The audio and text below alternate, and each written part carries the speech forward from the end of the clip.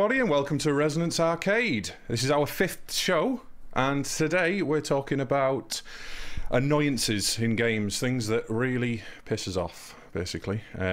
Today I'm joined by Lew, Ste and Sam, as always. Unfortunately, we haven't got a video with Sam today.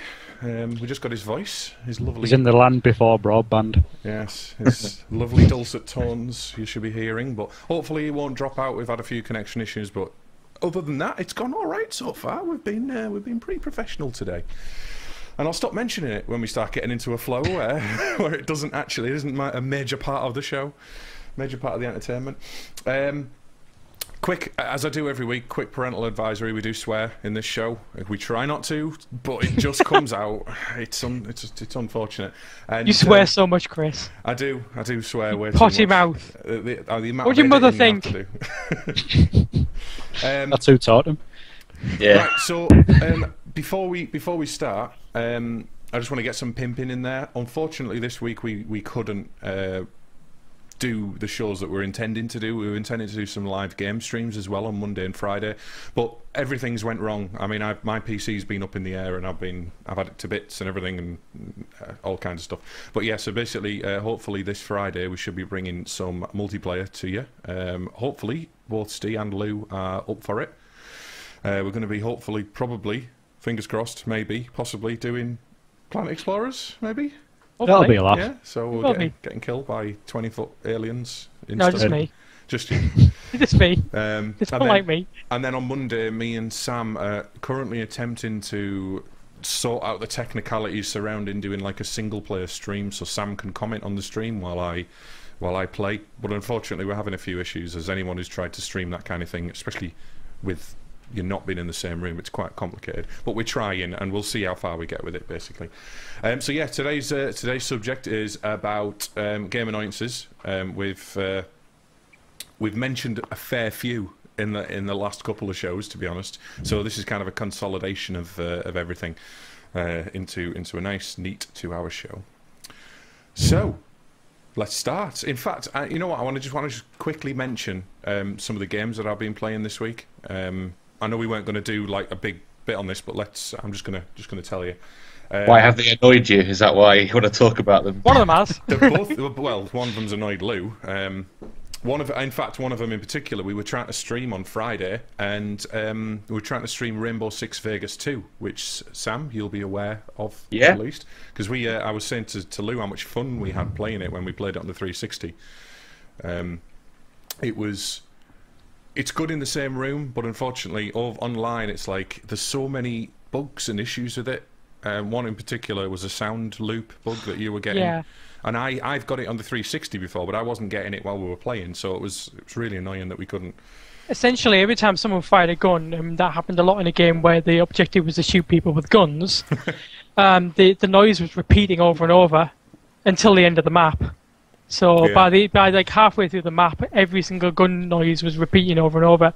I couldn't hear a thing. It was awful. And all of the things that we looked at online, all of the solutions were basically black magic. It was disabled hardware acceleration. Reboot your Grand's PC and turn 3 times and touch wood. But so unfortunately we didn't get to stream it, and plus my PC was exploding, hence why I've had to do a reinstall recently. But yes, so. So that was one of the games I was going to mention, actually. The other game was Shadowrun Returns Dragonfall, which is the DLC for Shadowrun Returns. It's been out for a good while now, but I'm going to go straight into an annoyance with it, actually, because it's a great game. I love the Shadowrun games. I love the original SNES one. I love the Shadowrun Returns game that was done by Rival Theory, I think. Is it Rival Theory? They're the guys that do that Rain AI thing. That I use in my game development. Anyway, so yeah, one of the annoyances in that game is it's great. The story's really interesting, but excuse me, but there's so much text. There's so much text that and you can't skip it or anything. You know, you can click through it quickly, but there's no option to make it a bit more interesting, like the story and the dialogue. There's no voice acting. There's no well, there's no animation or anything like that. It's just you seeing someone's image, and it's a little bit annoying that I can't. There's no better way that they could present it. I mean, I know it's an indie game. It sounds old school. It sounds like how Japanese RPGs traditionally did it. Yeah, pretty much. But there's reams and reams and reams of text, though. There's a lot of detail surrounding the story. But yeah, I mean, apart from that, I'm really enjoying it. I love the turn-based combat element of it, and I love all the different uses of spells and guns and different abilities you get, etc. And yeah, it's quite cool. I've never played that. I'm just looking at some screenshots now on Google, and Beautiful it looks looking really game. nice. Yeah, it is a beautiful looking game. Is it like grid based, the same as Yeah. like some like the old XCOM? Yeah. Yeah. It's a bit. It's a little bit funny how you can select grids. Like if there's a character in front of you and you want to get to the grid right behind it, it's sometimes you can't quite get there. You have to be pixel perfect on like getting between the character's arm and his head or something, you know. Yeah. But I mean, apart from that, I've had a few issues. I think actually I might have saved on a bug at the moment. I've paid someone some money as was part of the story, and nothing's happened. So I'm just kind of sat there waiting, and I've just spoke to everybody that I can. I've went everywhere that I can. It's only like a small contained area, so yeah, it's kind of. If I'd had a few problems with some other DLC that I did with it as well, and it was I'd same things, bugs that were just showstoppers, and you couldn't get any further with it. Anyway, That's actually one of my annoyances I've got listed, so that's cool. Well, moving on to that. There we go. We see Sam drop out. It's the first time. Dear. Hopefully, it won't break the screens too much. You can see this thing below me, but yeah. Apart from that, it should be good as long as he comes back. Anyway, yeah. Moving on then. So, what was that annoyance you just mentioned then? Well, one of the annoyances I've got is something called soft locks, which is where a game progression suddenly gets confused and stops progressing. So you get stuck behind a locked door because you can't work out what to do. It's not so much that you can't work out what to do, but the game has not fulfilled the criteria to let you go on because it's done something in the wrong way. And it happens quite a lot in games. And it's horrible when it happens because it doesn't let you know that it's happened. There's no way of knowing. It's just you think that you'll spend 2 or 3 hours running around going, what do I do now? Do I talk to everyone? Do I look here? Do I look there? What do I do? And it turns out you don't do anything. The game's just soft locked. A similar sort of thing happened to me on what's it called again? Anachronox. Right. That rings bells. Anachronox. It was the RPG that was by Iron Storm, yeah. And it was quite a big RPG. And I remember getting like really, really far into it. And then just not being able to do anything. I tried for ages and ages, checked on online forums, and then come to the conclusion that it had been a soft lock. I didn't have the heart to restart the game. I've never heard of that term before. Soft lock. Soft lock. Yeah. It's common in speedrunning. Because if it happens in a speedrun, you're halfway through a really good speedrun and the game soft locks, then and it happens a lot in speedrun because speedrunners go so fast through a game that they can get ahead of the game, and the game doesn't know what to do anymore. Yeah. So it's quite common there. Is it one of these things that happens more often now as games become a bit more complicated? In story, because there's games these days, there's a lot of side quests, a lot of side missions you got to fulfill. Yeah, the more criteria there are for progressing the game, the more likely it is a soft lock. And it's just about good QA, really. It's just about them testing the game well or being very thorough with the way they program it. Chris, you're looking around like some spooky eminence in the room. The video that I'm showing at the moment is that one you just mentioned, Anachronox or whatever. Anachronox. Great looking game. It's not a great. It was a fantastic looking game at the time. At the time, maybe, yeah. But when then it was again, released, you said that Soldier of Fortune was good looking at the time. It was at the time, but now it's not. So. It looks interesting though. The game, the environment looks interesting. I never even knew that this game existed. I'm sure you played it because we were talking about Land before years ago. A guy in the chat. Sorry, go on. I was just going to say it's basically a big alien world that's completely mechanized that humans have kind of populated, and they're using it as like almost like a junction to get to other parts of space because you can travel fast and light through it. And it's just surrounding this this detective that's kind of fell down on his luck. But the like the power development on it, we used where you could improve your special abilities was really, really complicated for games at the time. Yeah. Yeah. Sorry, I'm. You guys keep talking. I'm just talking There's, some technical stuff. A guy, TSAG, in chat has just said that he, in Half-Life, he fell off a moving platform but somehow survived. But then he couldn't get back to his original location, and that's a perfect example. The game should kill you if you fall off that kind of platform. And if it doesn't, for some reason, if you miss the kill area or whatever, then yeah, you've got a soft lock. You can't do anything. You're stuck, but you're still able to move. And it's really bad because it's not like the game just locking up. It's the game is letting you move like it's supposed to be working, but it isn't. So it's it's an annoyance. Many an hour has been spent wondering what the hell I need to do next. I need to realise that there is nothing to do. Yeah. So is there any games in particular that you've found are bad for that, or? In terms of soft lock, I mean, there is.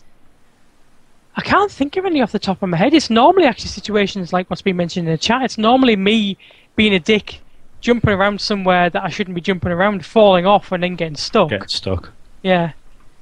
There was a situation when we were playing Borderlands 2 where there was a door that was meant to open. Basically, you'd walk up to a door and these enemies would come out from behind the door and kick your ass, or try to. But the trigger didn't work, so we'd run up to the door and no one would come out, and we just wandered around for ages wondering, how do we open this door? And it turned out we just couldn't do it because the trigger was broken. Nice. I've had that a few times in games myself. I can't think of any specific examples right now, but do you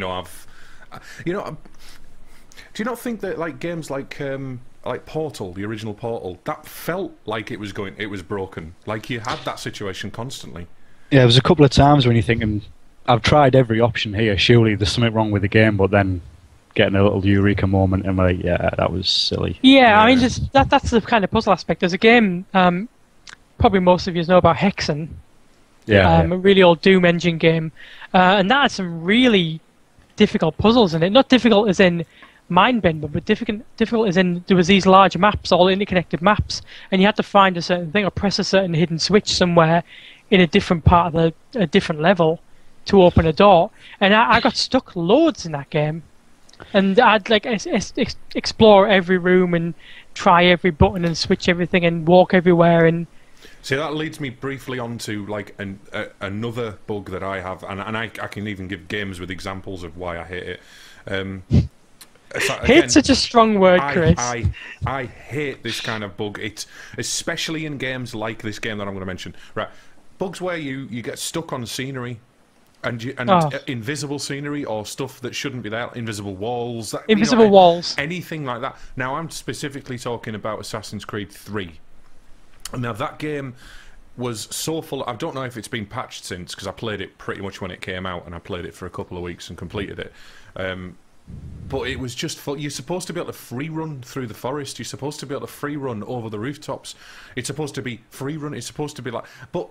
like when you're holding onto the eaves of a house and you try to pull yourself up and there's nothing there stopping you, but there's something within the engine somewhere that stopped, and you have to, and especially if you're getting chased by guards or you're doing a mission that's time based or something like, it's like, oh my god, I could have done that better. It kicks you completely out of the whole sort of immersion of the game as well, isn't it? Like you think you found a clever way to escape the guards, and then you run into an invisible wall. It's like, oh, okay, then I'm playing a game, and a crap one at that. And that's the thing. It's like I've had it so many times where you run up to a little rock formation. It's about this high off the ground, and you do a wall run all the way up it, like, and you're invisible, like you're doing that. Oh, and that I can't forgive that. And it makes me never want to buy another Assassin's Creed again. I personally bought Assassin's Creed 4 because I'm a sucker, and I really like it actually. But it's still got those bugs in it. Not as many. That's got weird bugs where like the sea turns into a giant hole and stuff, isn't it? Or they've been fixed now. I didn't see that. Is that Black Flag? Assassin's Creed 4? Black Flag, yeah. Yeah, I remember seeing screenshots of it where there's a ship in the middle of the harbour with a massive like waterfall underneath it where the water's just disappeared. It's all kinds of crazy stuff. I didn't see any bugs like that. I have seen bugs like that in big games like GTA, for example, where GTA 5 specifically. Right, I'm going to have to unfortunately kick you, Sam. You back now? because whenever you join it, it buggers up all of the stuff. So anyway, say bye to everyone, Sam, because unfortunately this isn't any good. No, that's fine. Bye bye. See you later, Sam. See you later, Sam. Sorry, Sam was coming back and forth, and then all the screens were messing up. Hence why I was trying to concentrate on what was going on my screens. Anyway, sorry about that, guys. So yeah, we haven't got Sam up there in the top right at all, and hopefully his internet will get sorted soon. We still have his list though, so we do still have his list, and we'll still go through talk some about of the stuff on his list. I'm really sorry, Sam. You're unfortunately just we can't be doing with that. Yeah, so I mean, I've seen that in lots of games, not just Assassin's Creed. I've seen it in all kinds of games where there's just an invisible wall, and even if it's not a bug, even if it's intended to be there, I think invisible walls are an annoyance to me. Or boxes, like you get to the edge of the map, and then suddenly all of the mountains will be 1,000 feet high. Yeah, and there'll just be a box around the level. It's really boundary lazy mountains. Yeah. There's a certain bit in Borderlands, the arid wastelands, where when you're driving around in one of the vehicles from the Catch a Ride, there's a little tiny bit of like debris on the ground, and it can't be any higher than probably about 5 inches from the ground. But if you try and drive over that, you come to a dead stop every time. Mm. Yeah. And I find that sort of thing happens in a lot of open world games, GTA especially. You can be cruising around and you'll be mounting curbs, bouncing over things, and you come to like a tiny pothole or a tiny feature within the road or on the sidewalk, and you just come to a complete halt. Mm.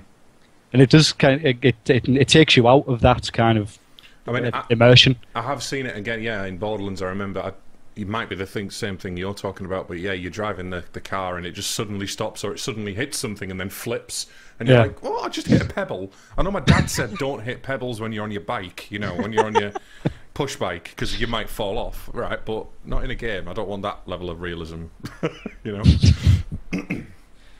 Plus, I didn't do backflips on my bike. You tried though. I did do a front flip once off it, but yeah. But yeah, I think there's a lot of games that suffer from that, and I think when it comes to games like Assassin's Creed 3, for example, there was a number of routes that I had to take between two cities, and I decided to run them instead of fast travel them, because I wanted to do all of the stuff in the frontier. The problem being, I bet that's Sam, telling me sorry. Probably is. The problem is those routes are quite common routes. Everyone would use them, and it's not like when you're testing, you wouldn't have tested it. So why is it being missed? Why is this there every time I go past this? I've hit the same thing 3 or 4 times, and even in huge worlds like that. I mean, to play devil's advocate here a little bit and to side with the developers, it is very hard to do that, especially as you start to make a more increasingly open world game. You can't test every single route. And you can't test every single possibility. There's so many possibilities to test. One thing that kind of, I don't know, from a big business point of view, I'm sure that as these games get closer to release dates, they'll have issue lists, and the issue lists will be a mile long. And I'm of the opinion that the majority of the time, in order to achieve a deadline, they'll say, right, we can only knock off the top 50% of these issues, or whatever. Oh, yeah. What are the worst ones? And it's bad because they're selling an unfinished product and they're still charging the same amount. Yeah, that's an annoyance in itself, isn't it? Yeah, I mean, that's down as one of my bugbears. Then you've got I think this is all going to kind of mesh into one, I think. Basically, there's not really going to be a list here. But then you've got the same thing from AAA developers when they refuse to fix a bug. Because the game's too old or something like that. But even if everyone was complaining about it at the time, and I'm talking about specifically this Rainbow Six bug that we were having, this sound loop, I got it on the 360, I got it on, Lew got it on the PC, loads of other people have got it across all of the consoles and everything that it was on. So it's a game bug, it's not a specific hardware issue. It should have been fixed by all rights when the game came out, but because the game was good, people kind of forgave it and they kept going with it. Yeah. Certainly. And then you're at a point where you're at a point where the companies they've already achieved what they wanted to achieve. They got the sales, so they're not interested anymore. All about money. I mean, with series like that, with big producers, I don't want to name any names, but I think everyone knows who the main culprits are.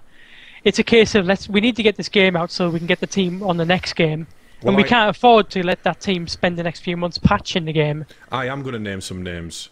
Red dots appearing on your head? It seems to be consistent across the board that Ubisoft, their Q&A is utterly terrible.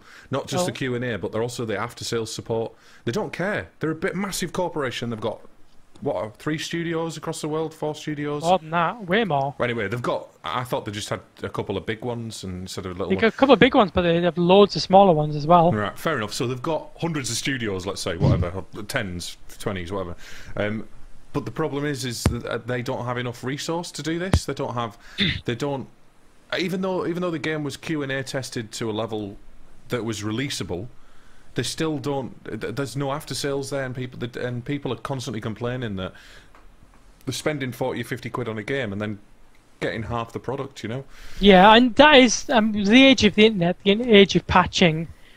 That's something that is a valid tactic for companies to use, is to get a game to what would traditionally be a beta state, release it and patch it. I mean, they can release games now, like Grand Theft Auto 5 when it came out with no multiplayer, and it was like, yeah, sorry guys, we'll put it in a couple of months.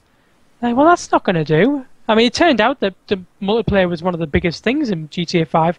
A lot of people, myself included, haven't even bothered playing it simply because it wasn't ready when we were playing the game for real. Yeah, and we've moved on to something else since. Yeah, exactly. Yeah. I'm sure it's a great game, but I can't be bothered going back to it now. Sorry, which game was that? Grand Theft Auto 5. Yeah, it is a great game, by the way, and it is worth playing. Oh, yeah, it's a great game, but is the multiplayer great? I don't know. I've never played it. I never exactly. tried. No, exactly. I loaded it up, actually. I remember I was on my PS3, I think. It was PS3, wasn't it, that came out on first, yeah. Came on...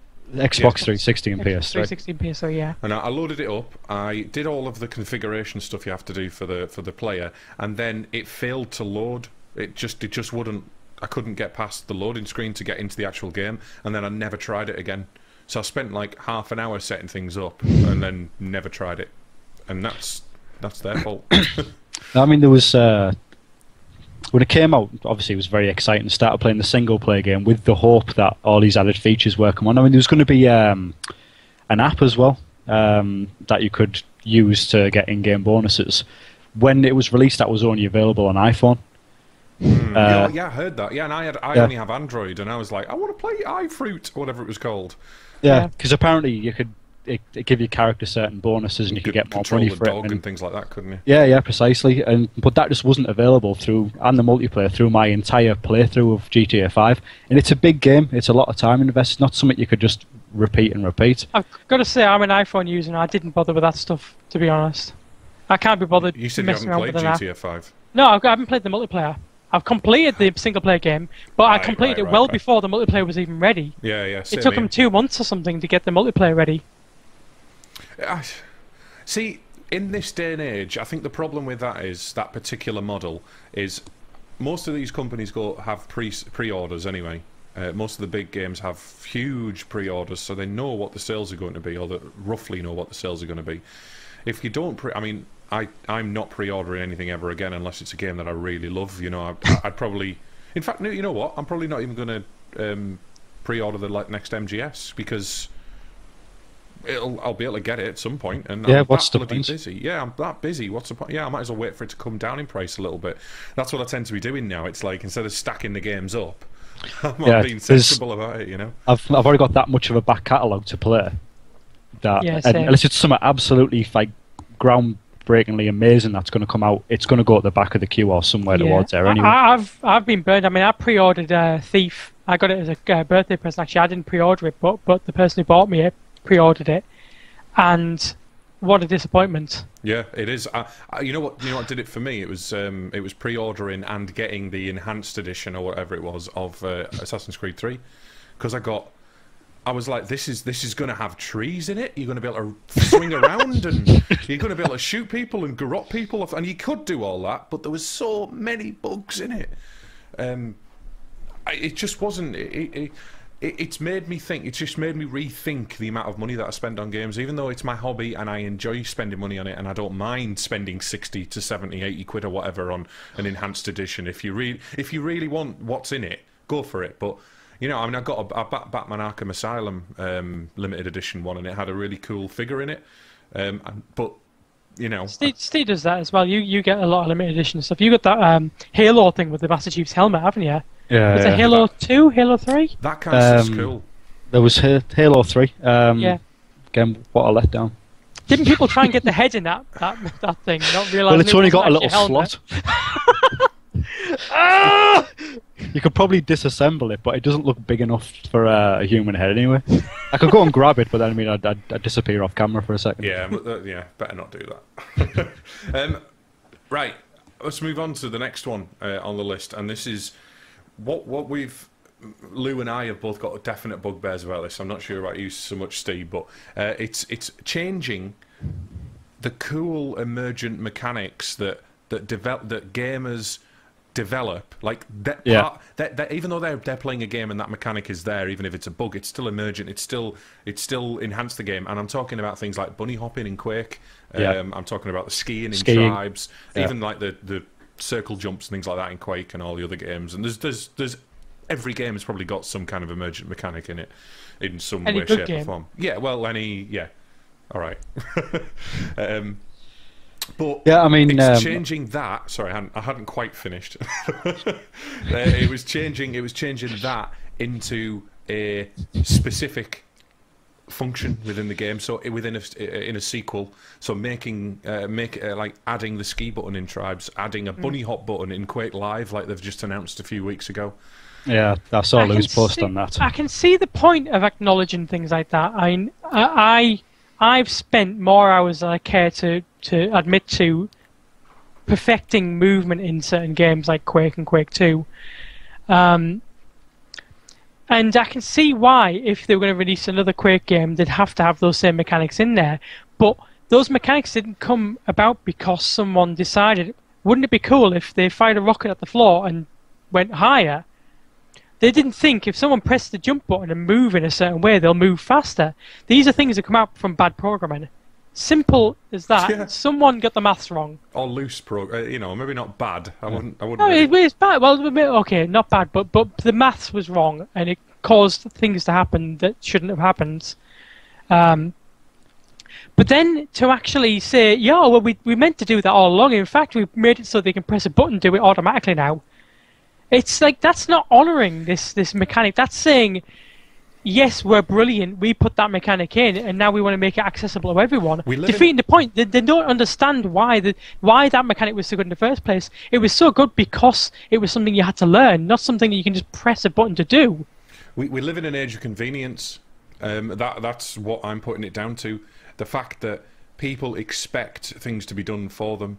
Now, personally, and I think this especially rings true if you're talking about competition play or you're talking about any kind of professional play on any level, practice is where the skill comes from. Because if you've got a button that does all of the crazy cool stuff, everybody can do the crazy cool stuff, and it's no longer a special skill or no longer an advantage to you in that game, you know. But everyone knows how to do a rocket jump in Quake 2. When we used to play it, everyone knew how to do one. You still had to perfect it to get it right. You still had to know how to do it and be able to time it correctly and have all your settings in the right way to do it. You know? Yeah, it wasn't a sure thing. And the better you were, the more likely you were to pull it off. It wasn't a case of leveling up rocket jumping so that if you did it enough, you automatically got it right every time. That's not rewarding people for practicing a game. And there are certain joys in gaming. There's a joy of being awarded things, the loot sort of thing. There's a joy of defeating something that is difficult, and there's a joy of learning to be so good at the mechanics that you feel like you're actually progressing, and feel like you're progressing because you're doing something skillful. It's almost like a craft. It's like I take an example of that Divinity Original Sin that I was playing a while back. Have either of you guys played it yet? Very briefly. Now, it's not 100% my type of game. It's very, very complicated, and it's very based on knowing the game inside and out till you can get good at it. Now that to me is the more you play it, the better you get at it. But with things like the emergent mechanics, you can actually spend time learning a specific mechanic. Because, for example, I could rocket jump like anybody. I could grenade jump like anybody. You know, super rocket jump or whatever you call it. But as soon as it came to the circle jumps in the edge, now I did them a couple of times and I couldn't believe it, and instantly lost the information that I needed to retain to be able to do them. Double jumps, things like I could do a little bit, but I wasn't skillful at all. But I chose to, Yeah, you hone your skills to a certain Yeah. area, which suit you more tactically. Yeah. I think the problem with them kind of making these emergent mechanics mainstream within the game is they're trying to level the playing field too much. Exactly. And they're trying to make it so everyone's got a chance, and everyone. Well, it's not about that, because certain people excel at certain things, and that's where tactics come in. Yeah. If everyone's got the same kit and can do exactly the same thing, you're in a stalemate position. It's down to luck of the draw. Well, you're in a professional sports situation. You're in a situation like maybe not Formula One, but in professional sports where everyone is right at the top of the game, to the point where the only difference is when someone makes a mistake. In a game of snooker, as soon as someone misses a shot, that's it. The game's over for them pretty much. Everyone is at such a high level that it is about mistakes rather than about skill. Yeah, the thing with games though is that you haven't got a hell of a lot of people that are at the top of the game. You've got a very wide spread. And what they're trying to do is to try and level that. It just makes it massively unfair for people. If you've got people who invest a lot of time in a game to learn skills, that now it's completely negated because someone's made a button that does it for you. Exactly. I mean, it's like what I've just said there. It's basically putting everyone at the top end of the skill tree. It's throwing everyone so in the there's Premier no League. movement anymore. It doesn't work. You need a bell curve. There's got to be an even distribution. You need that because of all the different types of gamers out there as well. You've even got different types of professional gamers. You've got professional gamers that take it uber seriously and practice day in and day out, and you've got other professional gamers that are more casual and they're more about the showmanship. And then there's other ones that just like to play games. Yeah. I might not want to practice for hours and hours and hours a week. I might not get to the number one, but I'll still know one or two skills, And you'll enjoy it while you're doing it. Yeah. You will, yeah. And I can understand that if you play a game and, like, I tried to play Battlefield 3 and I kind of enjoyed it, but it's a very hard game anyway. And it's a game where everyone is very good at it. Same with Counter-Strike Global Offensive. Everyone is very good at that game. You go on a server, you're just going to get shot to shit. Yeah, I hate over and over. Now, that's another one of my bugbears, actually. I'm thinking of games like CS, and I'm thinking of games like Call of Duty, where everybody's been playing it so much that they've leveled themselves up to a point. They've been rewarded. In fact, this is entirely contrary to what we were just talking about. They've leveled themselves up to this prestige level, and they've got all the weapons and they've got all of the skills and everything, and they can customize a character 100 million different ways. And I mean, apart from being told by a mate, right, use that particular shotgun because that's more powerful and has a less spread than some of the. There's no real skill involved in it, is there? It's just. Well, there is. There's all the skill that they've accrued from playing it. But okay. There's a problem. The problem with games like Call of Duty, and I haven't played Call of Duty, so I'm going to put that on the table right now. I don't really know much about it, but I do know that the more you play it, the more you level your character up, the better weapons you get. And you get other perks. That's my problem. That's it. Yeah. That to me seems counterintuitive to the fact that someone's getting better at the game, and the game is in addition giving them better tools to play with. That is like doubling up on that problem. My problem with that, with Call of Duty specifically for its model, is that I, as a casual gamer these days, I am still quite good at those games, I'm still quite good at FPS games in general because I play a lot of them. But when I join a Call of Duty server, I get trounced within a second because they've got better weapons, because they've got better accessories and all this other stuff. Not because they're particularly better at aiming than me. Yeah. I'm sure there's some of that as well because I don't play it as much and I don't know the maps as well. But there's still it's more about how much you've got, how much money you. This is back to the free to play stuff, that kind of. It's if you pay for something or you pay with your time which I don't have. That's why games like Quake, when you used to jump into it and everyone had the same playing field, the same access to the same levels and the weapons, and it was fair. Apart from the more time you spent, the better you got at the game. You know, it's not just about. It's not just about building your inventory.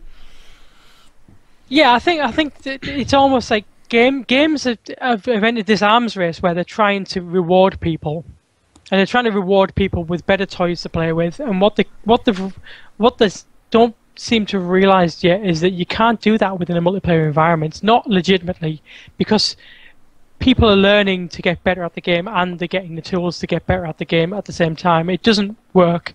It means that people grow exponentially in power when they're playing the game. Yeah, I mean, it's going back to your snooker example. It's like, someone who's been playing snooker for 50 years comes in with like, a cue with a laser sight, and you got someone who's just started playing snooker who's got like a twig. It's a twiglet. You're playing the same game, and if it's a competition, I mean, competitive sports have been going on for eons, and there's always been one standard rule: everyone's on a level playing field. Exactly. That's how competitions work. Yeah. It's a test of skill. Everyone's got the same equipment or has access to the same equipment. Fair enough, you can train more. You've got natural ability that plays a part in it, but everyone should start off.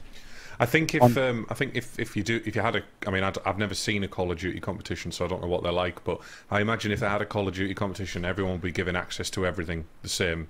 I don't think that it would be everyone's very mothers silly. would be offended. But then again, those same people will probably, even if they couldn't do it that way and there wasn't a custom server involved or anything like that, it would still probably be a case of those people have probably got access to everything anyway by this point because they've been playing it for so much.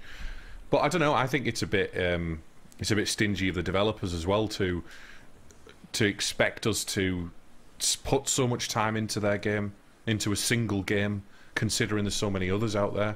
I mean, these days I want quick campaigns. I want 6 hours, 30 hours maybe at the most, Yeah. And I'm happy unless there's, again, a game like Ground Zeroes, GTA, or Skyrim comes out. That kind of game I can engross myself in. I was reading an article a few months ago, and I've just remembered it now. Otherwise, I would have linked into it because it is quite topical, and it's about like video games and the subliminal reward systems that they use in order to keep gamers on there. And Call of Duty is a perfect example.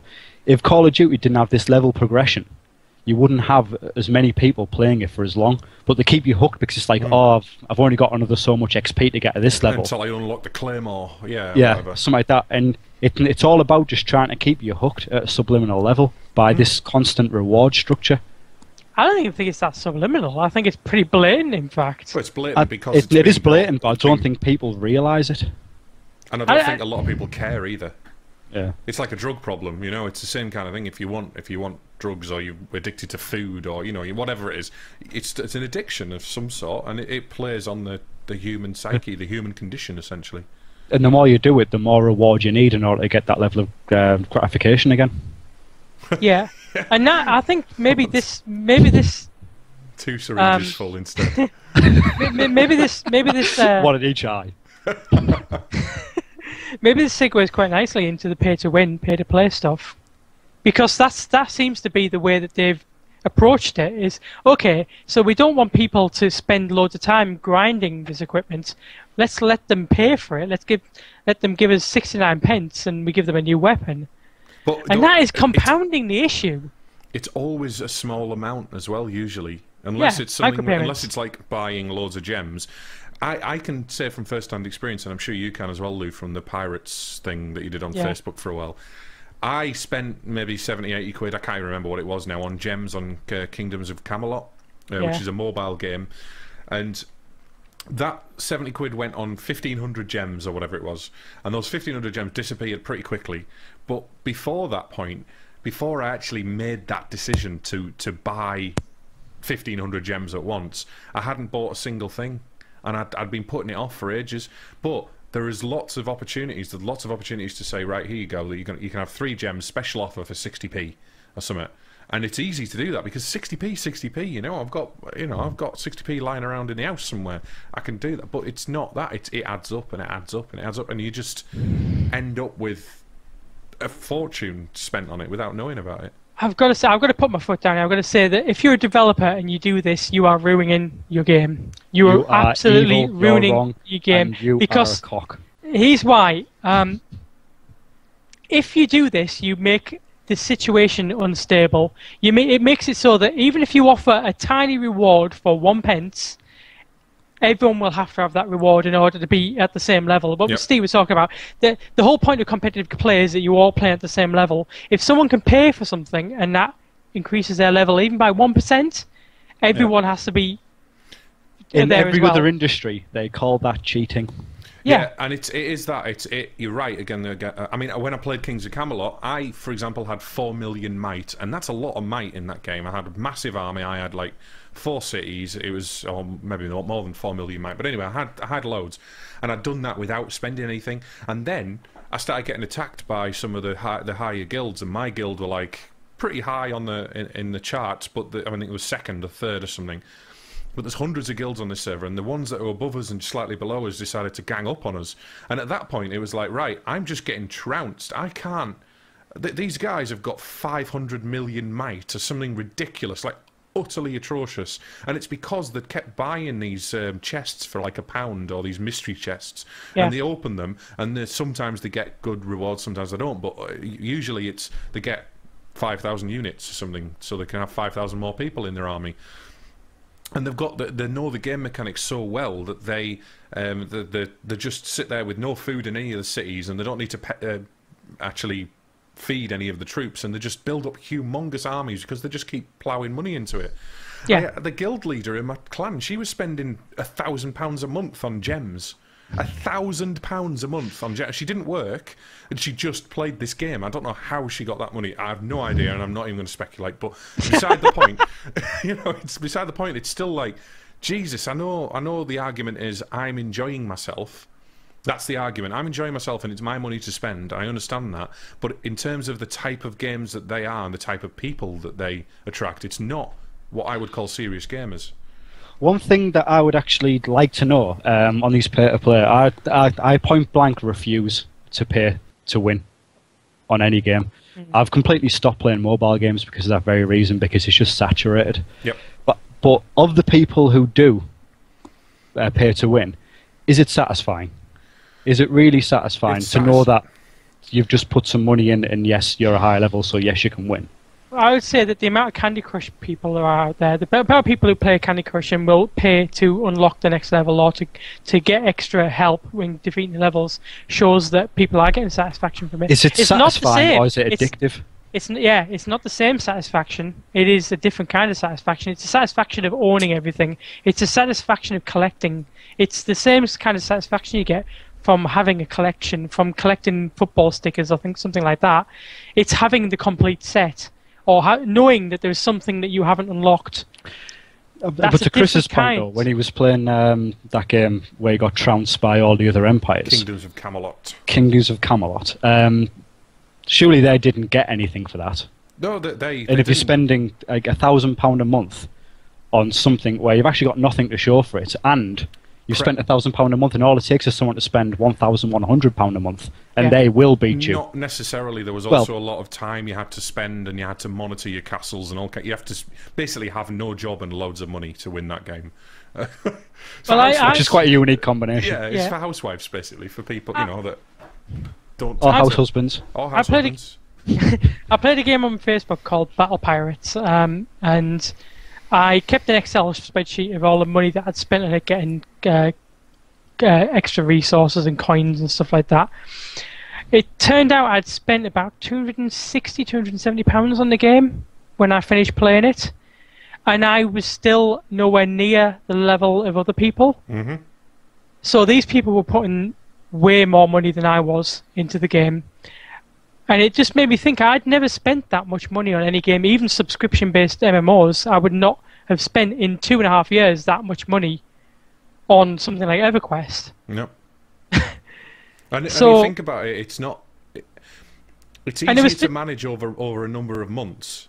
You know, the amount of money that goes out. It's easy to manage over an extended period of time, but it's still, as Steve said to me, it's the satisfaction you get from it at the end that's the important thing. And I don't get the same satisfaction from those games. Me neither, and that's why I stopped playing, because I realised that I was, one, not getting any satisfaction, two, not making use of the fact that I feel like I'm a pretty decent person at playing games, and there was people who really weren't that good at playing games who were beating me purely because I was spending more money on it. Yep. And that makes you think, is this a game or is this some kind of financial dick measuring competition?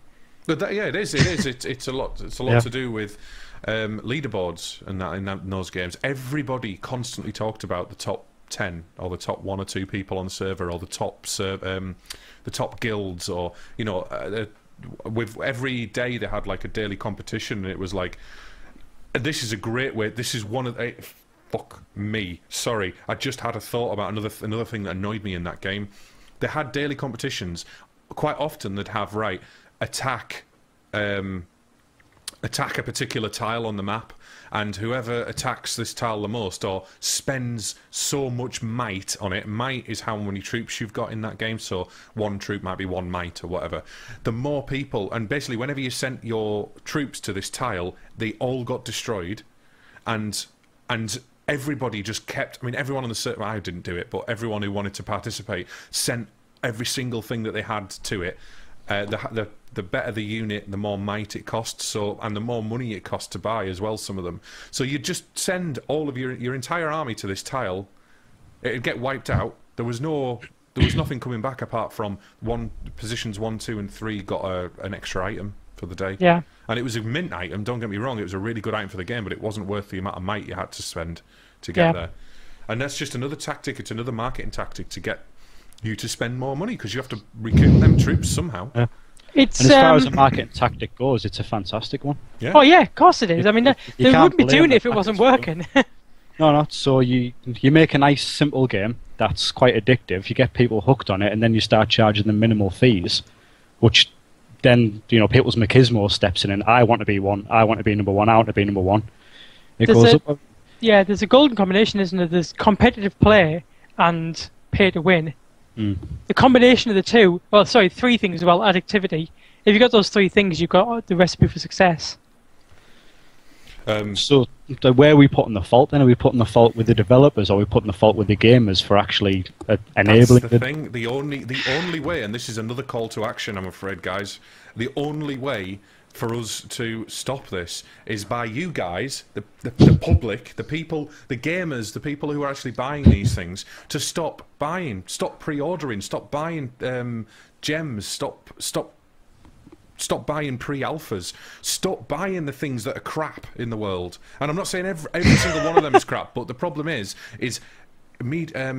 what's the word? Mediocrity kind of perpetuates itself. It kind of if everybody say if we as consumers say this is okay, this is fine, I'm happy buying 1,500 gems for $80 or whatever it was every couple of days to keep up with the rest of them, then companies are going to still survive in order for them to actually produce more games of the same ilk, and other developers will jump on board with that. You've got a lot of people working in marketing now that are looking, right, what is making this company money? This particular one, why is it making money? Because people are paying day in, day out to play it, right? Let's make more of that. Yeah, it's a situation that you can't dispel, unfortunately. You can say, let's have a call to action, let's all stop doing this immediately, but it's an unstable situation. It only takes one person to actually pay for something, and everyone will have to follow. It's a stack of cards, and there is nothing you can do about it. It's the same as, petrol prices are going up. Everyone stop buying petrol. Well, okay, I need petrol because my wife's pregnant. That does work, and that has worked a few times. It hasn't worked. It's dropped the prices by a few pence, but if we kept doing it... The threat of it has, but it doesn't work. With the petrol thing, all you've got to do is embargo one manufacturer. Yeah. They'll be forced to drop their prices, and then the others will have to follow suit. Yeah. I kept getting emails about, embargo don't buy BP Shell or BP or whatever, But there's already, the companies that make these games, like Rovio, who made, King.com, who made Candy Crush. Who made Candy Crush, are really struggling at the moment. The CEO has just quit. No, they are seriously struggling. They're not. No, they're not. Okay, they're not struggling in terms of they're not making money, but they haven't got a stable plan.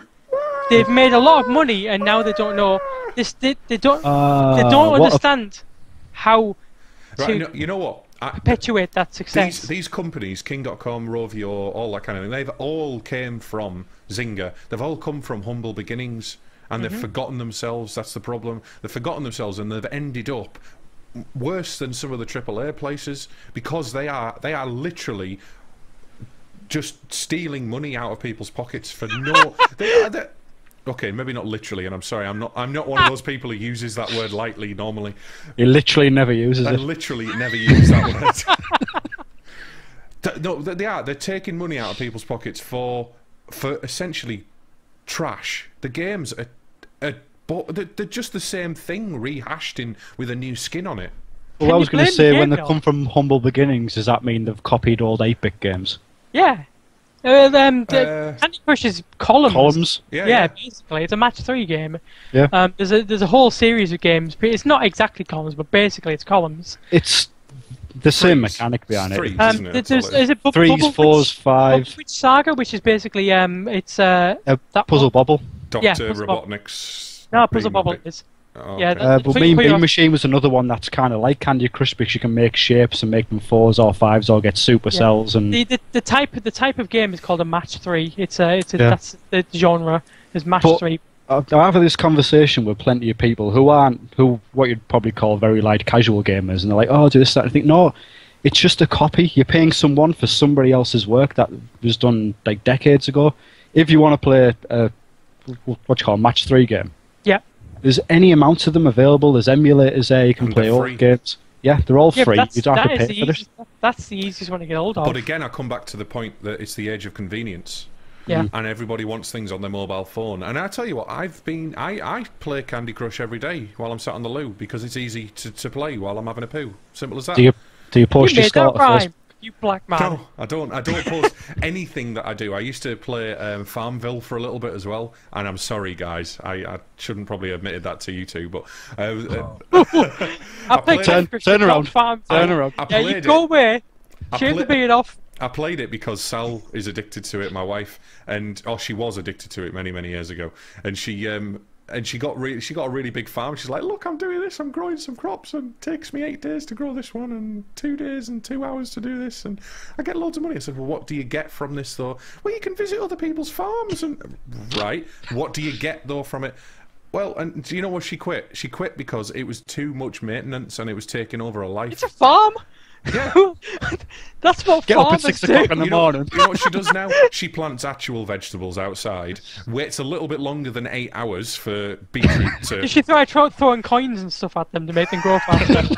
stuck a sign in the floor. Yeah. Now,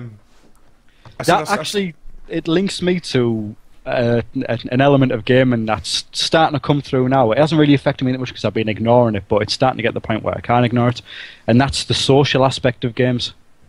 Okay. Like Facebook games have been bad for it for years. You know, so-and-so's invited you to go and visit their farm or whatever bollocks. But there's been quite a few games now that have been on the likes of the 3DS, where you've got to use a thing called Street Pass. In order to progress in the game, you've actually got to pass somebody with a Nintendo 3DS, and they've got hotspots. So in order to progress, you've actually got to one of these hotspots, walk around for a bit, meet people, and then you can progress the game. I don't want that. I want to play games because I want to be on my own. Sounds suspiciously like Grindr. I'm a little bit like that. I do not know what Grindr is. Google it afterwards. Oh, okay. Just it'll be right up your street, Chris. Yeah. Is it an, Yeah. like Big bear an like imager you. link type thing? No. Right, okay. I've forgotten what Steve said then. I was actually... It's like the forced social aspect of some games. Yeah, Like, I mean... in order to progress, you have got to tell your friends about this and invite them to play. And There are a lot of AAA games that are starting to do that as well now, and starting to incorporate social aspects. There's a few. Nintendo are going like hell for leather with it. There's a few Nintendo are a social brand, though, aren't they? Well, they tried it with the Wii. They weren't a social brand until the Wii came out, and it was actually I forget his name now. The new CEO of Nintendo actually made a press statement last week saying that they're completely going to forget about casual gamers and go back to hardcore gamers because casual gamers are not worth it. Satoru Say that Iwata. again. Nintendo said that. Yeah, the CEO of Nintendo made a press release last week, and Satoru I Iwata. fantastic. Thank you, Nintendo. Right, you know what? Right, I don't care what anyone says. Nintendo are one of the, in my eyes, they're one of the least evil corporations on the planet. Only because that they constantly innovate and they constantly try and improve the experience for the majority of the gamer market, you know, and they're not the best at things, as I've said this before, they're not the best at things, but they're really good at inventing things and coming up with ideas, like the Rumble Packs, for example. And Well, when's the last time that you had a Nintendo game that you bought and thought, this is a beta game, this is in a beta phase? Nintendo games have... Nintendo just make the same game. They've been making the same fucking game for the last 30 years, over and over and over and over again. They're always very why. polished. Yeah, because it's the same game. Gaming annoyance, Nintendo, full stop. All right, I know. Sam would be on your side if Sam was still here, because he's an avid Nintendo, not hater, but he's not keen on them. I said I grew up with them. I know what you mean. I know that they've been creating the same game, but you know what? I'm looking forward to the next Zelda more than I'm looking forward to most games, and I'm not including Metal Gear Solid in that list. I'm going to buy a Wii U purely to play the new Zelda. As will I. That's the only reason I bought a Wii, is because I wanted to play Skyward Sword. And I've got one or two other games. And I enjoyed, what was it, Brawl, Super Smash Brothers Brawl. That's quite a good fun... I played it again with Sam quite a lot, and it was quite a good game to get into. But the point is, I know where you're coming from, Lou. I know that it's the same story rehashed, but they same gameplay. No, it isn't. It is. No, it isn't. The Mario games. The Mario games are always the same Mario games. How many have you played? How was Mario 64 the same as Mario Galaxy? How many have you played all the way through? None of them. Well, shut I don't your like fucking Nintendo. face then. Shut your fucking face. Shave that daft soul patch off. You don't deserve that. Right. I'm not saying you can't comment on a game if you haven't, haven't. I normally don't do that, but the reason I don't like Nintendo is because I feel like the games. Right, I'm gonna annoy a lot of people. I think the games are very much aimed at children. They used to be, and some of them. But they're still aimed at the same. No, I'll take that back. No, the thing is, they're aimed at children, and those children grow up and still want the same nostalgia value. So they want to play the same games that they played when they were kids on modern machines with slightly newer mechanics. It's nothing to do with that. It is all about nostalgia. People who play I disagree, because I was a Sega kid, the same as you were, Lou. And I like Nintendo. I don't have anything wrong. I don't have a problem with Sega at all. I didn't have one as a kid, but I've got one now, and I play them occasionally, Mega Drives and that. Nintendo. I'm not exactly a Nintendo fanboy either. I don't think I come across like, oh, Nintendo are amazing. Oh, I'm not. It's not the same thing. But the games are fun. They're fun to play, even as an adult. If you say they're aimed at children, now the story is aimed at children, or it's aimed at families, and like, for example, in Super Mario Galaxy and Super Mario Galaxy, maybe just in 2, I can't remember if it does it in 1, but there's a Luma, which is like a star, and he's stood on the bridge of your ship, which happens to be your face, by the way. The ship in Super Mario Galaxy 2 is Mario's face. Which I thought not was very brilliant. egotistical, is it?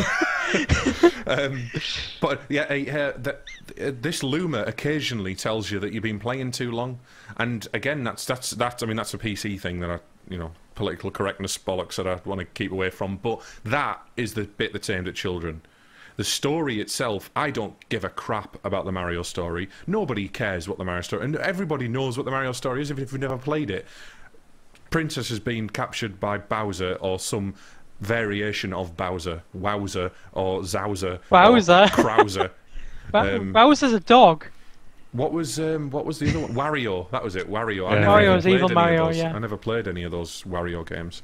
But anyway, the story's all the same. But every single one of the games that I've played, and I'm talking Super Mario Brothers, Super Mario Brothers 2, Super Mario Brothers 3, Super Mario World, Super Mario 64, Galaxies 1 and 2. Sunshine. I haven't played Sunshine. I do want to play it. And Sunshine was quite fun. Same with Luigi's Mansion. I want to give that a go at some point as well. But all of those games are categorically different. Now, I know you're going to start going on about Mario 2 being nicked off a game called Yamu Yumi Yuxi or whatever. A lot of the games are taken from other ideas.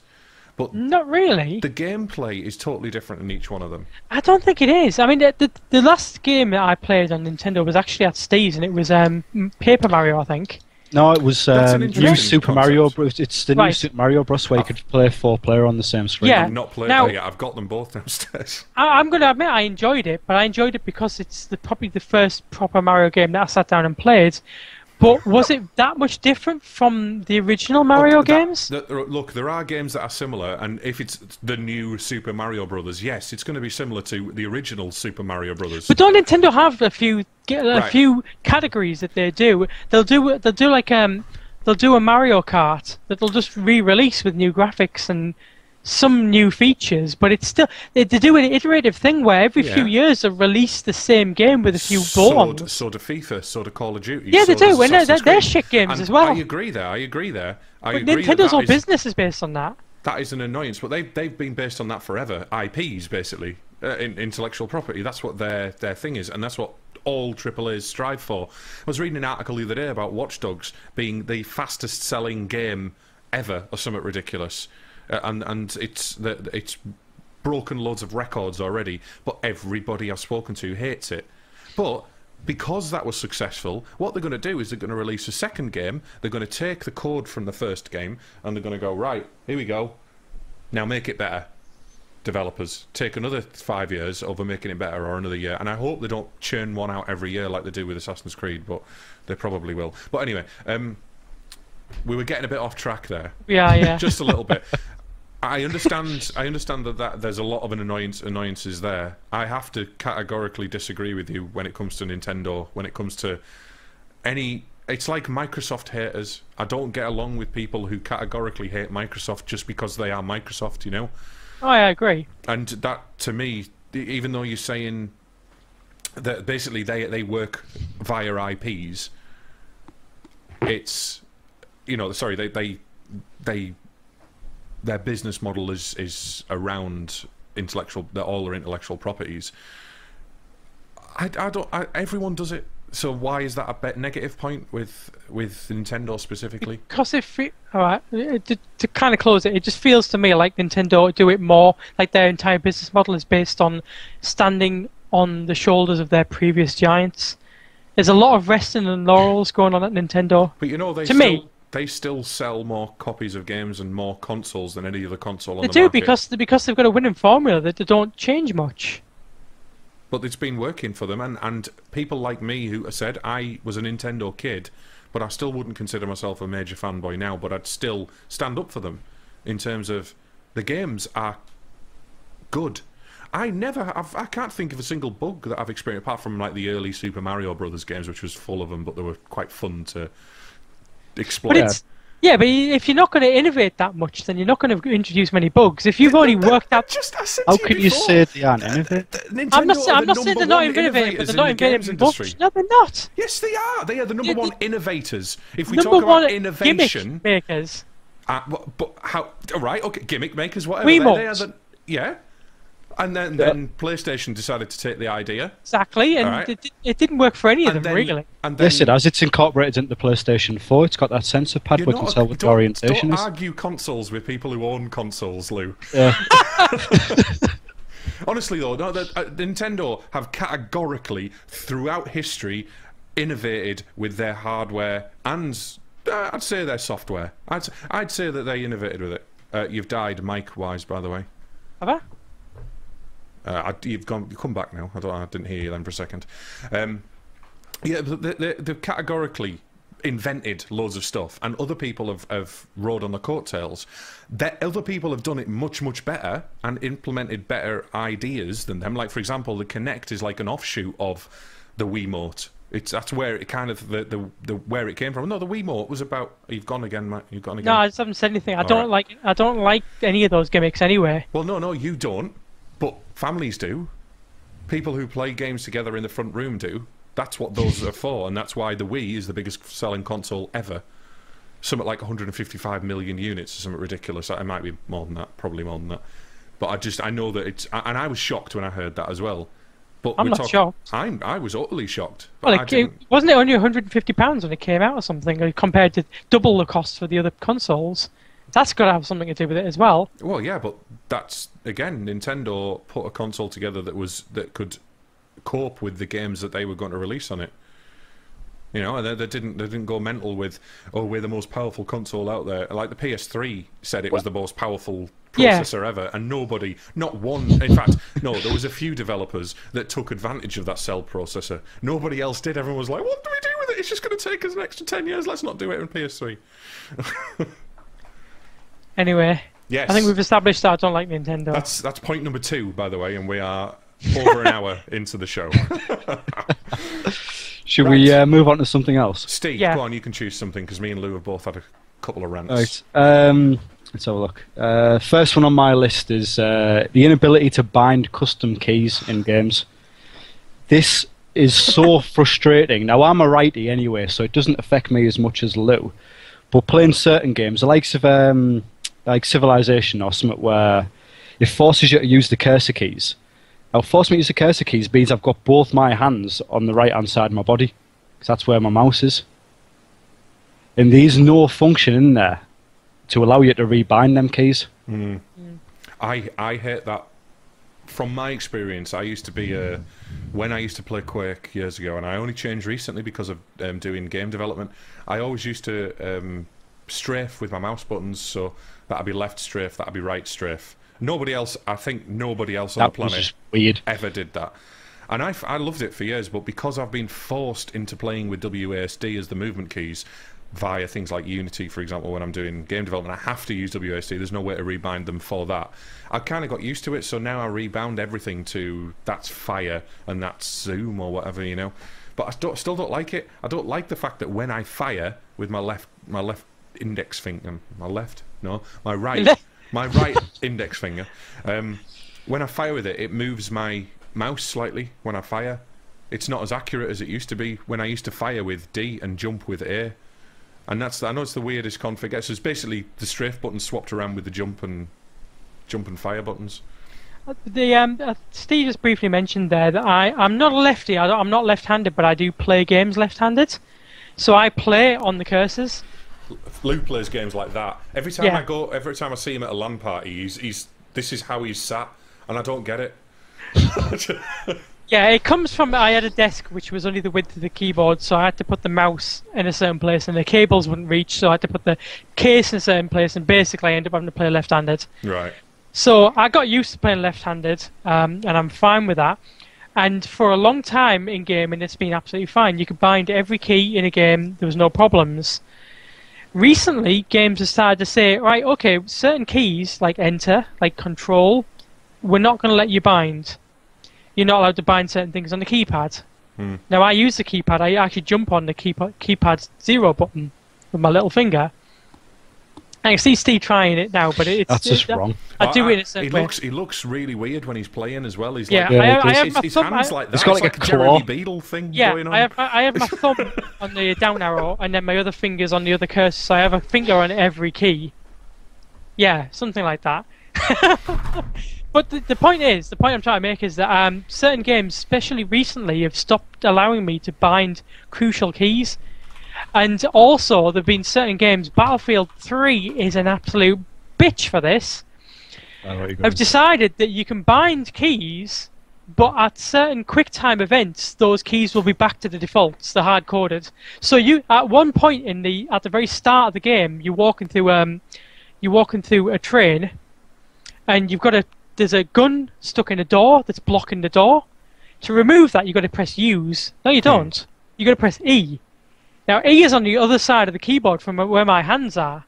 So I'm trying to use it. It's not telling me that I'm going to press E. And I'm like, okay, I can't get to the first door in this game. I have a suggestion for developers. For their Q&A team, when you hire your Q&A team, hire Lou, for one, but no, honestly, hire people with distinct different ways of testing. Not people that are going to follow your exact testing rules. People who do test things in different ways, and people who have different key combinations and that kind of thing. Don't just add it in, because it's really difficult to test a game or play a game. I couldn't play with the arrow keys now, you know. I wouldn't be able to function properly in a game. So you need some like left-handed people, right-handed people, blind people, people who are, you know, who want to play the game with their feet, whatever. People who are different, And I think Yeah, that's I the key. completely agree. At least test the game out with people who are left-handed, so they've got a different control scheme. This is assumed that everyone uses WSD now, and not everyone does. No, In definitely fact, not. only on English keyboard layouts is that even vaguely acceptable. On French keyboards, they have a different layout entirely, and they can't use WSD. Yeah, when I played Skyrim, I know I've talked about the UI on that being terrible, which is another one of my bugbears. But I couldn't bind. That's actually probably the first time when Skyrim came out. I couldn't bind my mouse keys, and that's probably the first time that I tried WSD properly. Skyrim won't let me bind enter still. Yeah.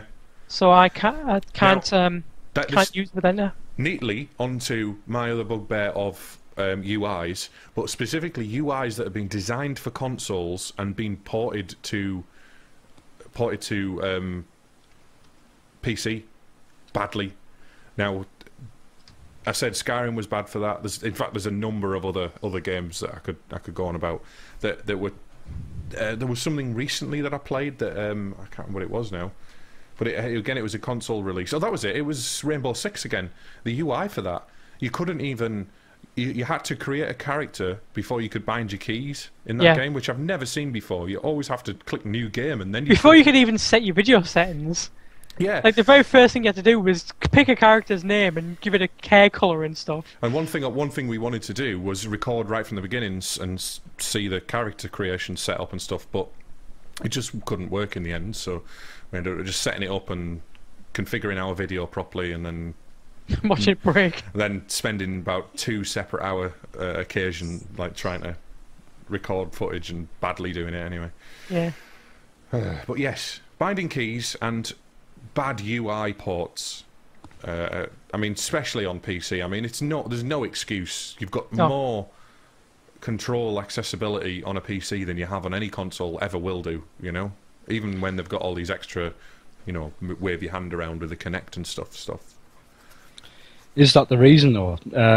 Are we getting less freedom to bind keys because games are developed more with the console in mind? Yeah, of course they are. They're developed with console first. They have to be because those are the less powerful machines. And quite often they port out, they farm out rather the porting to other companies.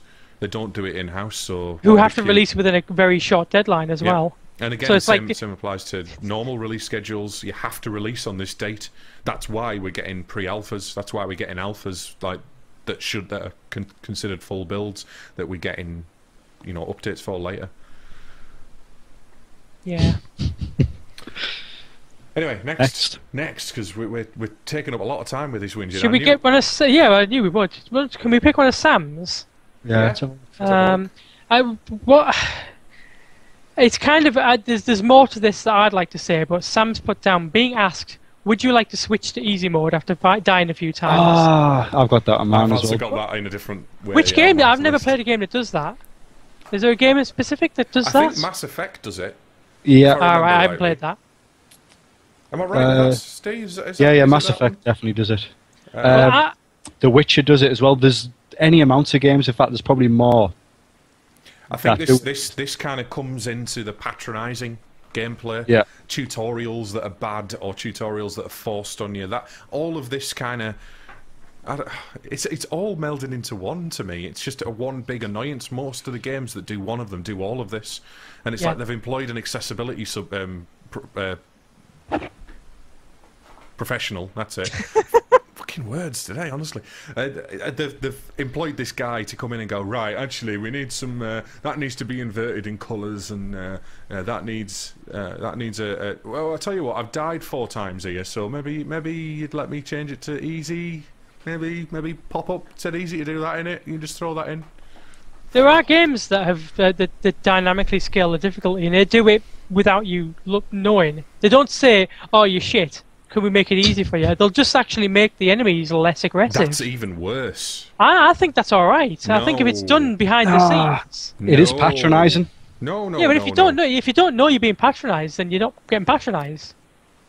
Well, I know, but imagine auto scaling difficulty for me is fine. No, I disagree entirely. That if I want the game to be easier, I will either restart it on easy, or I will change the difficulty to easy if I can within the settings. Well, and I do that. I hold my hands up. I do occasionally change it because I said I start all my games on the hardest difficulty I can.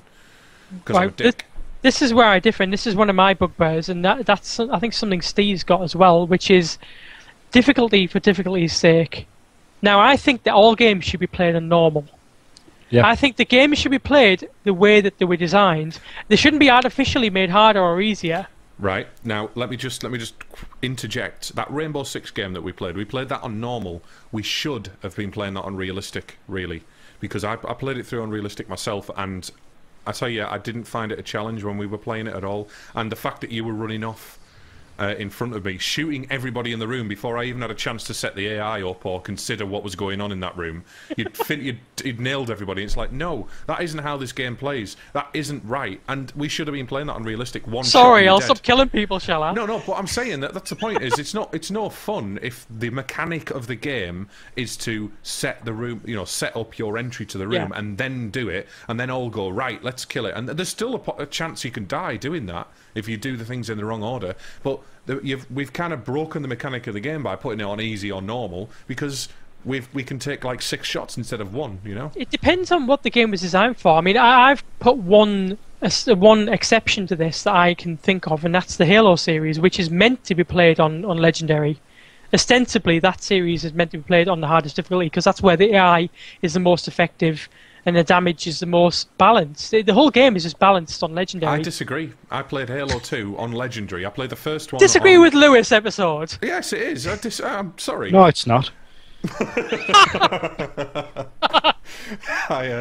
Right, you're out, Steve. That's a dad joke. We're only 30 come on. At Halo, I played the first Halo back in my heyday. I think I must have played that on normal, maybe. Going against the fact that I say I play everything on hard, but I played the second on Legendary, and I couldn't even get past the first 1 or 2 rooms or something. That's because you played the first one on medium. Oh, it was. I was just getting so frustrated the fact that I was playing an FPS on a control pad as well. But that's just PC Master Race bollocks, isn't it? But yeah, I didn't get along with that game at all. Especially, I mean, I'm sure I played the first one on hard at some point, and I'm sure I got stuck at the flood level on hard. That's not really a hard level, it's just a boring level. Yeah, maybe I just got bored, yeah, I don't know. I mean, I'm Willow. Every game that I play when I start off, I play it on normal because that's what I expect the game to have been designed around. Mm-hmm. That's like, the level playing field. If you've then got to go in and change it up or down, then obviously that's just down to the individual's ability. What I don't like about hard is... Sorry, just quickly. What I don't like about the idea of a hard difficulty is that it feels like it's just going to be normal difficulty with double the health on the enemies. Yeah. Or half the damage on your weapon. I think it can be done lazily, and I know where you're coming from there, because, you can have, like, when you play Bioshock on harder, as we said last time, you get less ammo. You get less money. It's harder to survive in that world. The same goes for any kind of survival game.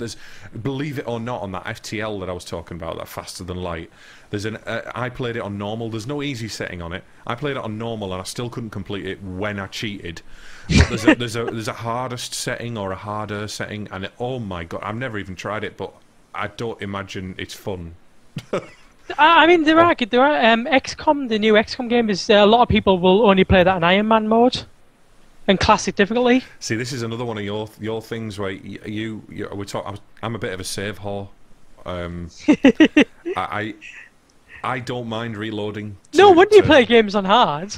No, but that's a save scummer. Yeah, but I've always been. So that's my way of playing games. If I die, I mean, believe me, I want to get like whatever it's called. Dragonfall, Shadowrun Dragonfall that I'm playing at the moment. I'm playing that on the hardest setting I could choose, I think, if there is one. And it's really difficult, but I very rarely load because I've now got the hang of the mechanics. What I don't like is being punished early on in the game, like, for example, in XCOM, losing loads of troops and then going, right, I'm going to have to restart now, because now I know actually how to play it. I shouldn't have lost those guys that I lost, That's what annoys me, so that's why I save scum. Yeah, but shit happens. Yeah, I'd love to get you to play the original XCOM on superhuman difficulty. Oh, just watch you get wasted. I bet you this would end up your bum. The AI in that game is terrifying. It's like you're playing against Julian Gollop himself. Like, he connects to every game and controls them, and kicks you up the arse with them. It's Yeah. terrifying. I don't know. I've told you before. The reason that I play things on hard, it's getting away from the annoyances a little bit. But the reason I play things on hard is that I'm only going to play them once these days.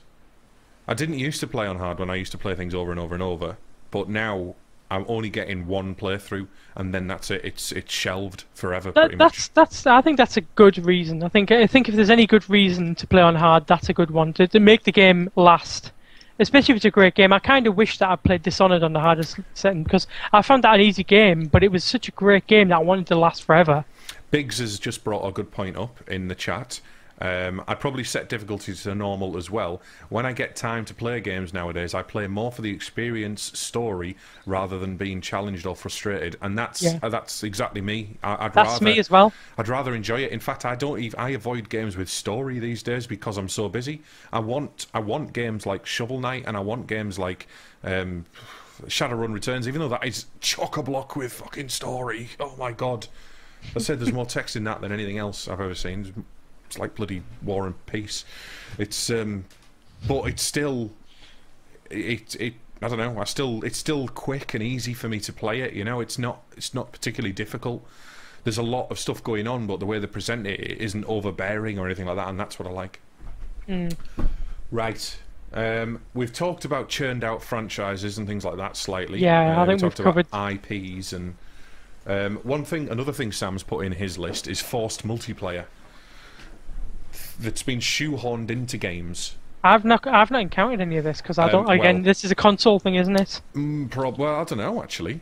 It's Mass Effect 3 and stuff, isn't it? That's a console sort of. On a Mass Effect 3, in order to get the 100% galactic readiness, in order to get the good ending, you had to play it online, and you had to play so many matches and win so many matches. You could only get up to like 80% without it, couldn't you? Yeah. Exactly. Yeah. I never played that online, so I only did the good ending or whatever it is. I actually haven't completed Mass Effect 3 because I got to the point where I'd done everything apart from get the galactic readiness up, and I just never got around to playing the multiplayer bit. You're a completionist though, aren't you, from what I can tell? Yeah. I am as well. I try and do everything I possibly can in a game. Again, and it's frustrating as hell. Yeah, and then by the time, I mean, I can see why you stopped at that point, but I just went, you know what, I'm going to complete it. It was only like one mission. I think it's only a couple of hours after that part, you know, something like that. But anyway, so Mass Effect does this. It shoehorns multiplayer in there. Assassin's Creed is very, very guilty of that these days, and it's not that fun either. GTA did it as well. They started shoehorning multiplayer in, and as you said, GTA 5's multiplayer was kind of thrown in after the fact. Well, not necessarily thrown in after the fact. It was meant to come out with it, and I'm told it's a polished product, but it just wasn't released in time, and they were fine with that. Sorry, I was just reading the notes on the forced multiplayer, but we just Ste actually just brought up what's been written down anyway. So, no, yeah, it's I think maybe it is more of a console thing. Because I can't think of any PC titles. I mean, they released a multiplayer patch for Deus Ex back in the day. I don't know if you remember it. Did you ever play it? No. It's just the original Deus Ex had multiplayer, and I played it for a little bit because I was like, "Oh my god, brilliant!" Yeah, I think I might have installed it and maybe ran around one of the maps on my own, but it's just it doesn't work with the game mechanic. It's too fiddly. You know, you have to manually pick items up. You're not just running over them and them getting picked up, or you haven't already got your loadout or anything like that. You know. But yeah, there's a lot of multiplayer like that, and I think it's getting more in there because people want that social aspect, especially in the console market. People want to know that the friends are online, and people want to arrange a weekly kind of multiplayer session with a mate. Excuse me. Which is all fair and well, but it shouldn't be forced. No. It's just there for the sake of it, though. It's like, oh, right, we can't animate boobs on a woman, but we can make some crap multiplayer for Assassin's Creed, you know? It's like... Boobs are multiplayer. Yeah, I mean, obviously multiplayer. Obviously multiplayer, yeah, of course. Boobs, what? While we're on the subject of multiplayer, I asked this question to a guy at work today, and he brought up a load of things which were not on our list because we've focused quite heavily on single player, but just typical things in multiplayer games like snipers. bloody... 50% of the people who are 12 years old and just started playing the game, let's be a sniper. You know what? I don't care about snipers, and I'm not just trying to upset you today, Lou. I promise it's not that. Yes, you are!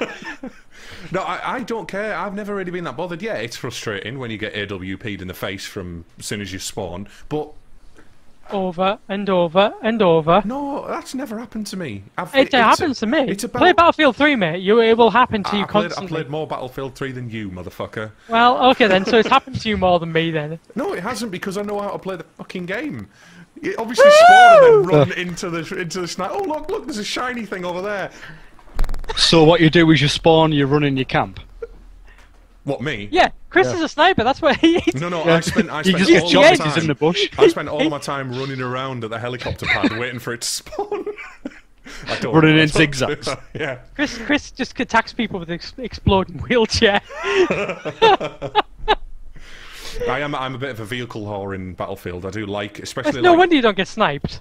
Well, I don't just play vehicles, but you know, I don't get sniped that often. I don't know. You have to take advantage of the cover and all kinds of stuff. I don't see that as a problem. Like camping, people always used to complain about camping back when we played Quake and Tribes and all that. Camper, fuck off. Fuck off! It doesn't matter. It's someone playing the game how they want to play. It's not illegal. It's not like it's a black magic. It's not like he's cheating or he's got he's got a bot on or anything like. He's just good at sniping and he's camping in a good sniper spot. Right? It was considered bad sportsmanship, though, wasn't it? Fuck off. Just Yeah, I've got to, in a strange way, I've got to kind of agree with you, Chris, that people should be able to play a game however they want, and a cheap move is still a valid move. You know, the only time I think people should play how someone else tells them to play, and this is a bugbear that I've written down somewhere, is when you're playing clan games. If you play a clan game, and I'm specifically thinking of people who are independent in your clan that come along and they're a little bit like mercenaries and they never really get involved in the team. And there's a few names I can name from our history. Well, let's not. Yes, I'm not going to. But they'd just run off, and I'd spend the entire match pressing Y, team chat, and then typing, fucking, if you were there, I wouldn't be dead. I wouldn't be dead, Oh, sorry. I said the one of the words that we weren't supposed to say on the show. Chris, So I'm telling your dad. I think it's because I'm getting so angry and frustrated. Well, not angry, but you know what I mean. Well, I didn't want people to be a lot of hand flapping, a lot of staring, Yes, sorry. Biggs has just highlighted. and a lot of high-pitched voices. So we've managed all three. Yes. Sorry about that. Anyway, if anyone was offended. No, I'm not sorry. Yes, you are. I am a little bit. I'm getting very hot and bothered though. Can I bring one up? Because it's got a nice little story attached to it, and it won't be that long. Anecdote. It's not an anecdote as such, but just a little section before I do these things. I feel that a lot of the big game developers are very scared of putting randomness into the game, allowing the game to unfold naturally. Now, an example of this was it was the Elder Scrolls series, and especially Oblivion. Now, before Oblivion came out, they were harping on quite a lot about the Radiant AI, which is this system they had in place whereby all the NPCs in the game and all of the monsters in the game had goals. They had hunger, they had tiredness, they want to go to the shop and they'd want to walk back, and it had jobs to do during the day. And it sounded great. Basically, if a character got hungry, they would go and find somewhere to get food. They'd go and buy food if they had money. They'd try and steal it if they had no money, and so on. So they had all this AI in place, and they started testing the game, and they found that there was all kinds of crazy stuff happening in the game. And a good example here was that in one of the Dark Brotherhood quests, there was this merchant who sells skooma, which is the drug of the game. And during testing, the NPC would be dead when the player got to them. Every time they'd come up and this guy would be dead, and they were like, "Why is this guy always dead?" Overdose. No, turned out that all the NPCs from the local skooma den, all the drug addicts, were killing him to get the fix. Nice. So they were killing him and stealing his skooma because he was the only guy who had it. and they couldn't fix these problems. I wouldn't even call them problems, but they were breaking the game. They would have towns overrun with wolves. The wolves would get hungry, come into the town, eat all of the NPCs, and take over the town. And so at the very, like, a few weeks before launch, they basically had to dial back this AI because the game was breaking constantly. The unexpected things are happening all the time. And it's a real shame to me that was where they had to go with it. That they couldn't. I can understand that though, because that stops. I can understand it, but I just feel like it's such a shame that a game that could potentially really surprise you ended up being dialed back to the point where none of this stuff ever happened, because they couldn't trust the game just to provide emergent experiences. They wanted control over it, and that is I think it would have made it better. I think if they hadn't dialed it down to the point where they basically anesthetized the entire thing, there was hardly any evidence that it even existed in the game. Because if you think of Oblivion, do you really think of the AI? No, not in Oblivion, no. No, they didn't prove it for Skyrim, but Oblivion, they basically at the last minute dialed it right down, so it was pretty much not there. And it's a shame because you could, if it was just maybe just a little bit in the game, you can imagine there'd be situations popping up all the time that'd be really interesting. So it just seems to me that when the publisher says, here's the game that we want, and we're going to give you so much budget to do it, and we wanted to do this and this and this, and we wanted to play like this game and this game, it's such a shame that the developers don't have the balls to be able to put in more emergent stuff. And the only emergent stuff that seems to get in the games is the stuff that's a bug, which normally they go back, oh yeah, we meant to put that in. Oh, we fix it. Or they fix it because it's such a a massive hole. The amount of games, especially Half-Life engine games, that Valve basically patched the bunny hopping out. Team Fortress Classic, which Biggs used to play in Counter-Strike, and people found their way around it, but still, I think that games need more entropy. Yeah, I mean, there's a lot of, especially in like the AAA titles, they all seem to fall within like a set paradigm. It's a case of, right, this is what a first-person shooter is. You can't go outside these rules. This is how the game plays, and everyone seems to conform to it. There's, like Lou said, there's not a lot of people that are willing to rock the boat.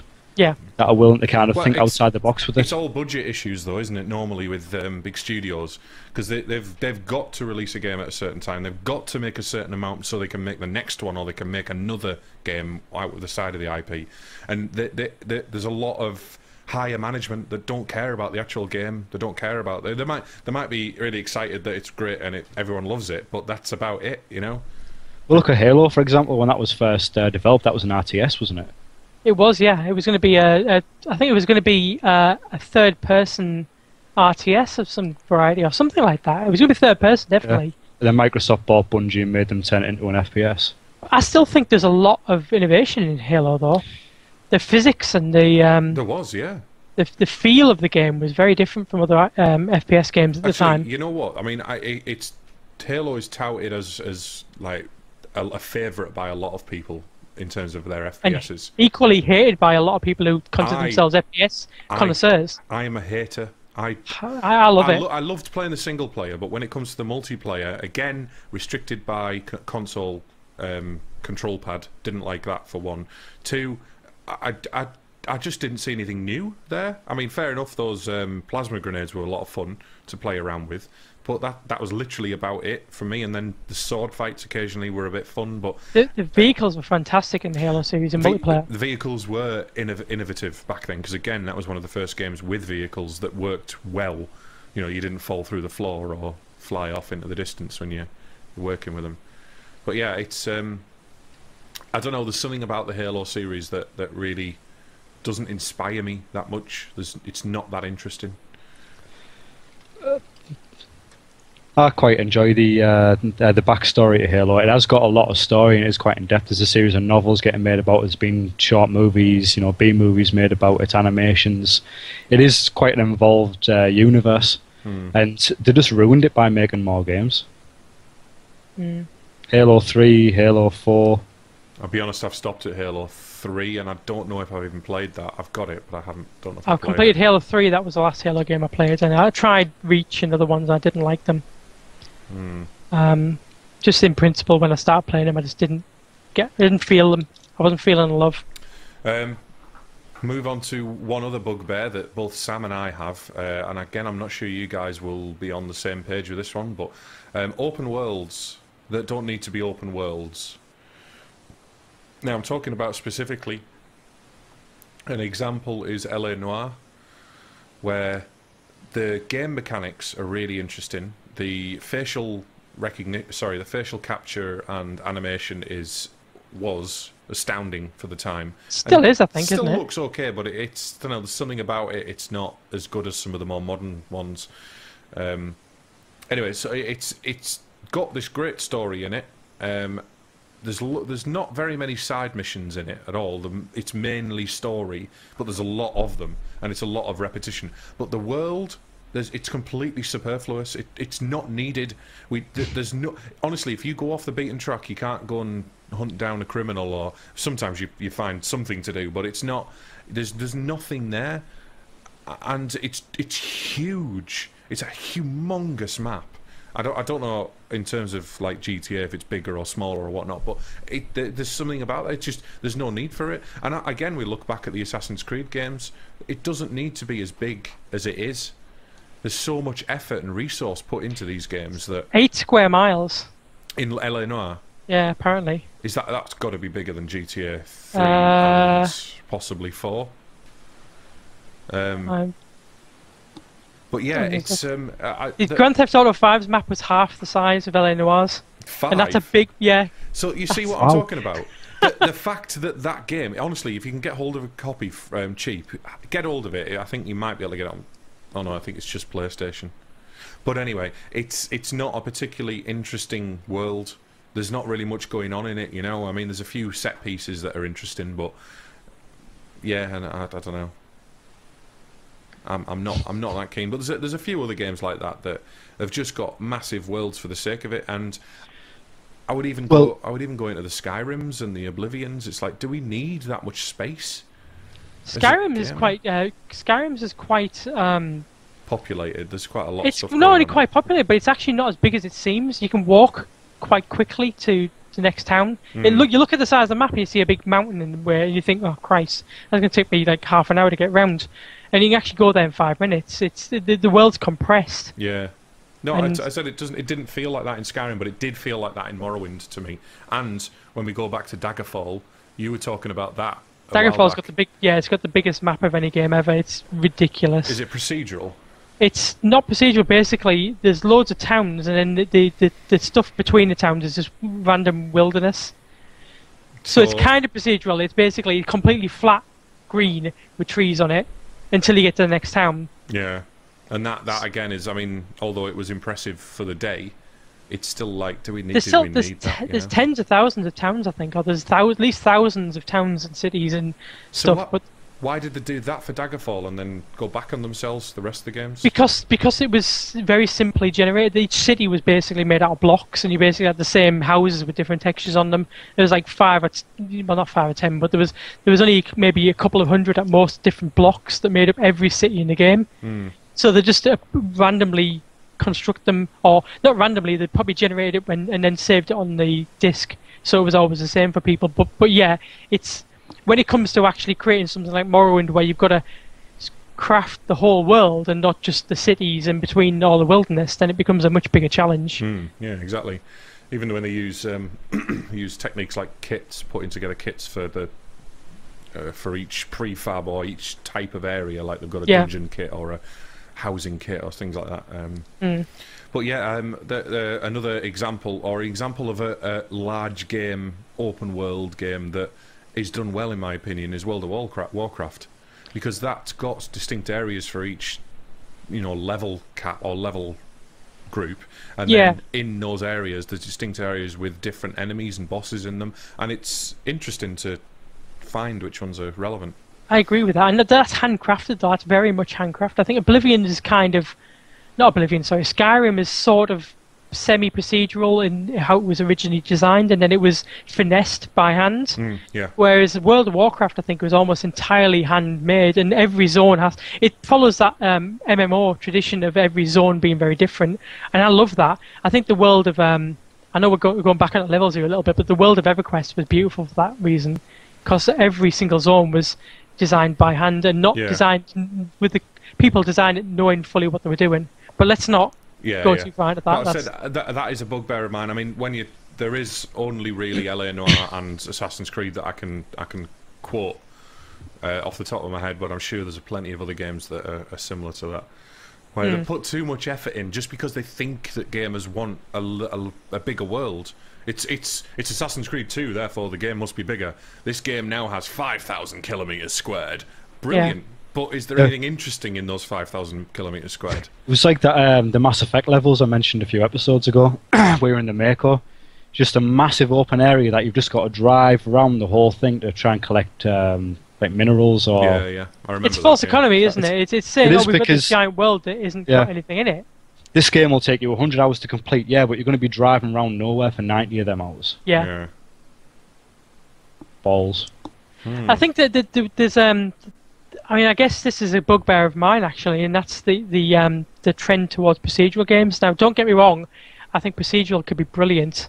I love procedural, but I think some developers are starting to take the piss a bit with it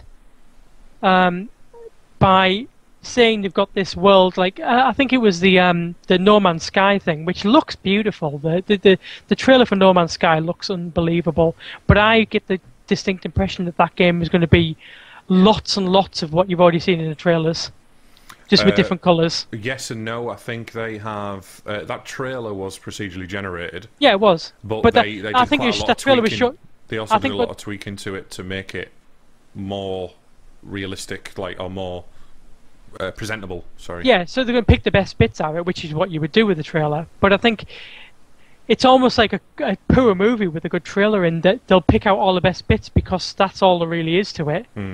Those bits with lots of filler. And that's where a lot of procedural games are going to go. I've also read a lot about No Man's Sky, saying that they've got a lot of other things to do in the worlds as well, and there's going to be missions and things like that. So I'm hoping that it's going to be at least interesting to play.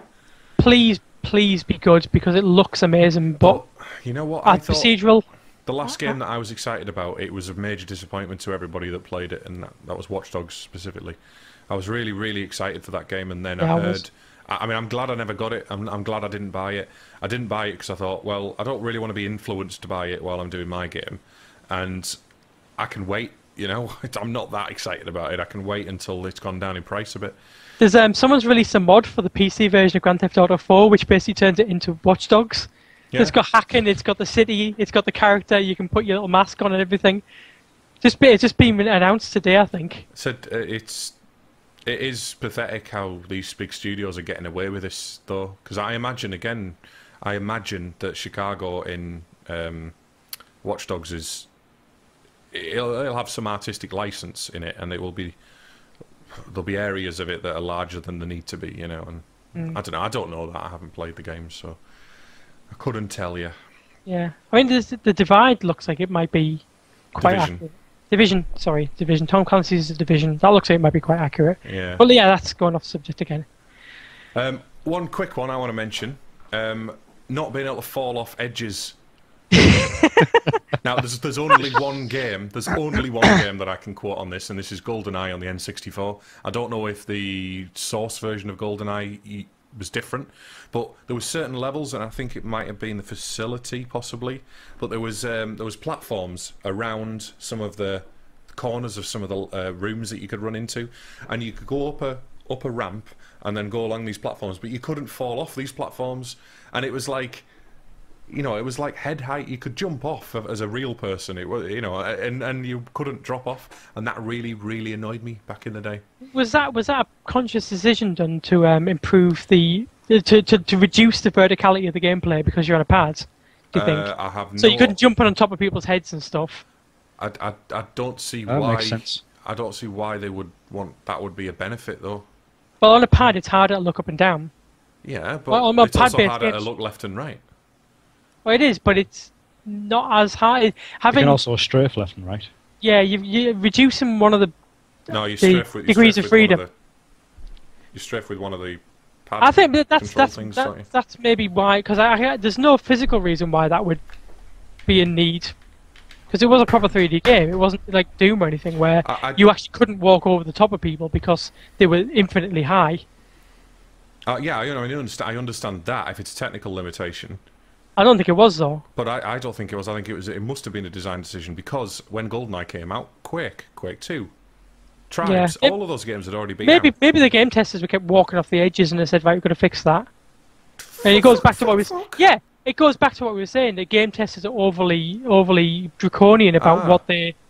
Biggs has just said no falling physics too much for an N64. Well, yeah, there was falling. I don't know. I think falling physics is going down until they hit the floor. The first thing Mario 64 had fallen physics. Yeah, I don't think it was that. That was after that. Oh no, it was before it, wasn't it? Yeah, it was one of the first games that came out on it, wasn't it? And also, as well, the first thing that you do in that game, in GoldenEye 64, is jump off a fucking dam. Yeah, but that's a cutscene, isn't it? I know it is, but no physics come on. that brings me on another bugbear. Which, if I can find it.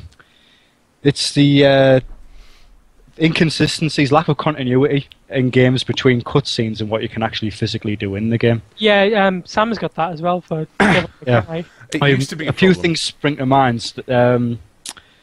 Deus Ex being one of them. Deus Ex. Sorry.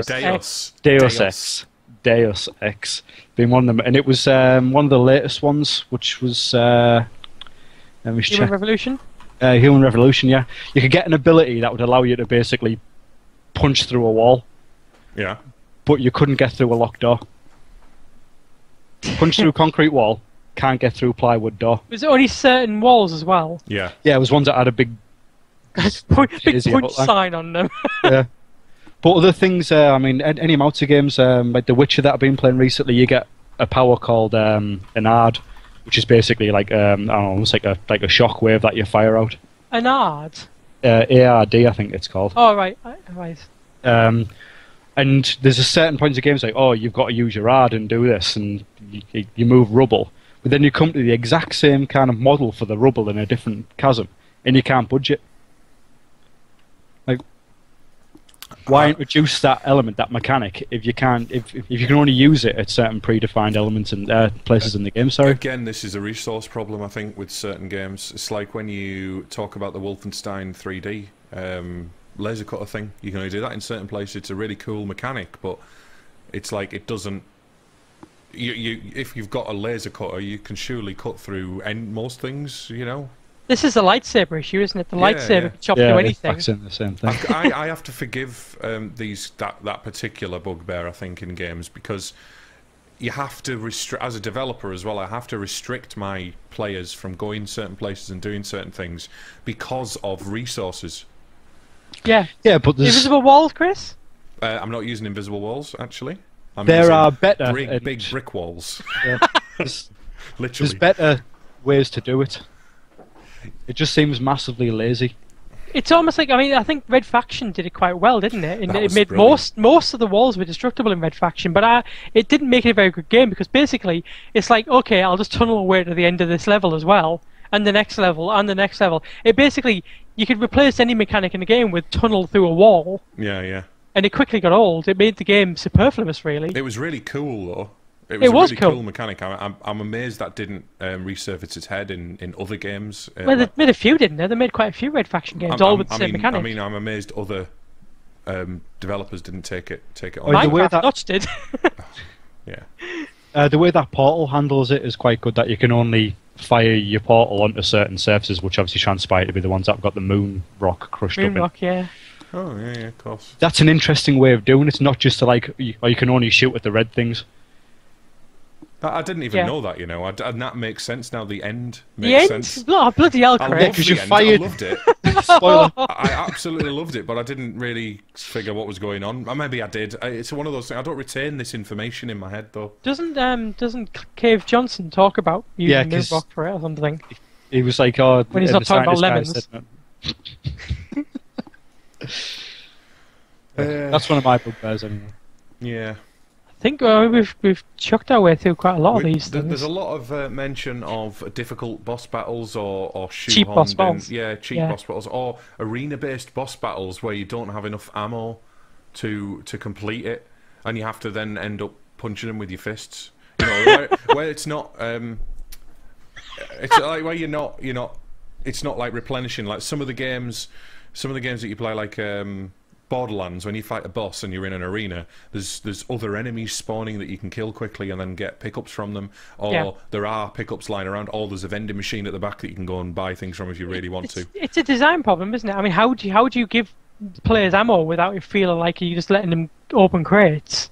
It's a difficult design decision when you think about it, especially if you're going to do it for multiple bosses. Then you've got the Deus Ex Human Revolution bosses, where you go into the boss room instead of that trope where you have the room that's full of like all the best weapons and all the load of grenades and loads of upgrades before you go into that. You actually go into the boss rooms, and then the room is full of like absolutely chock-a-block full of weapons, and it's ridiculous. Again, it's like it's even more unrealistic than having them outside in another room. That's a trope, though, isn't it? That's a definite gaming trope that me and Ste always pick up on. All right, we're in a huge room with a huge door, and we've got a million crates full of all the ammo you could ever need, and all the weapons that you may have missed. What's going to happen next? Yeah. But I mean, so that is that. I mean, I'm trying to avoid that with my mechanics, but then again, there's no ammo in my game. And there's no replenishment. It's all about puzzles, really, I suppose. Puzzles and stealth. It's a bit different from an FPS. So, oversimplification of control systems. And again, this is probably a console thing for me. And again, even though I'm a fan of the series, I have a lot of problems with Assassin's Creed. A lot of problems, and this is one of them. The first game, the controls weren't great. Second game, third game, they really improved them. They got better and better and better. But they got to a point like now they're starting to have this. Instead of having high and low profile modes, so you can hold a button down and you go into high profile, and then hold another button down and you go into free running mode.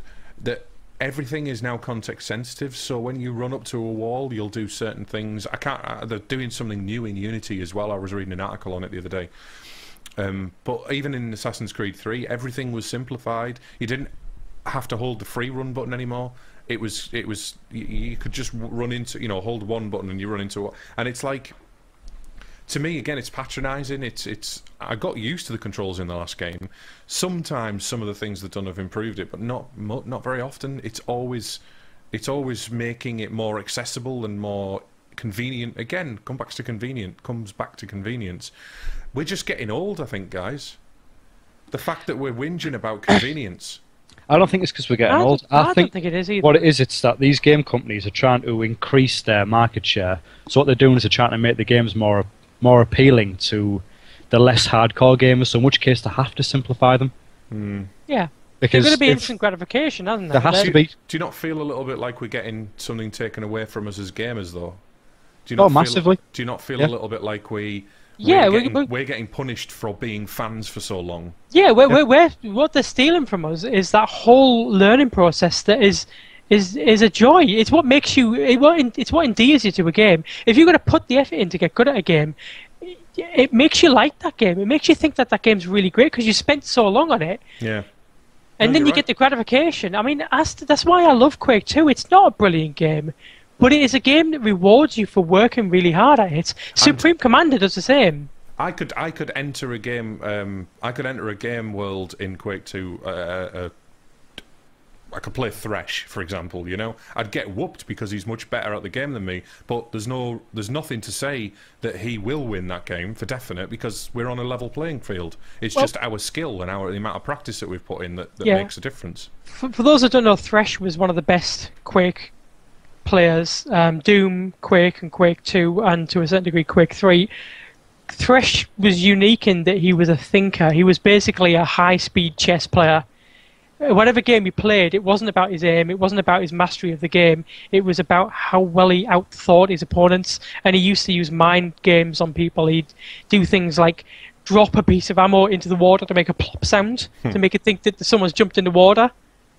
Things like that, so that's Thresh's That's interesting. Oh, I didn't know that. I've seen quite a lot of his matches, but not that. Clever player. When you watch him from first person, he stumbles around like he's a noob at the game, but he's such a good thinker. that it completely blows everyone out of the water But because that's of the it. thing. He's still using the same mechanics that everybody else has access Yeah. to. That's the point, isn't it? He's earned that. Yeah, if anything, he's at a disadvantage because he doesn't know the game as well as some people who he's playing. Yeah. And he's still able to beat them because he outthinks them. So that just shows you that there's so much latitude in just raw gameplay skill. Why do we need all of this superfluous bullshit that games throw in? Maybe because they have, like, I'm thinking again, compare modern shooters, so we're looking at Call of Duties again, to old shooters like Doom and Quake. It is more convenient, there's a lot more options, there's a lot more stuff that's going on, and I imagine they've been better QA'd, they've been better tested, most of them. I mean, some obviously we've already talked about some games that don't get to that point, but Call of Duty, there's no major bugs in it from what I can tell, and it's a fun game to play, but everyone wants to play it in a different way, you know. I think I'm losing myself a bit there. Well, we're near the end now anyway. Yes, we are. We are. Biggs has brought something up. Do you still, speaking of learning quick and the amount of hours you put in, do you all still sit at a computer at work with your fingers on WASD? Yes. I'm sat with my fingers on WSD now. Yeah, my resting position is my playing position on the cursors. Oh, we don't need to see your fingers. You do.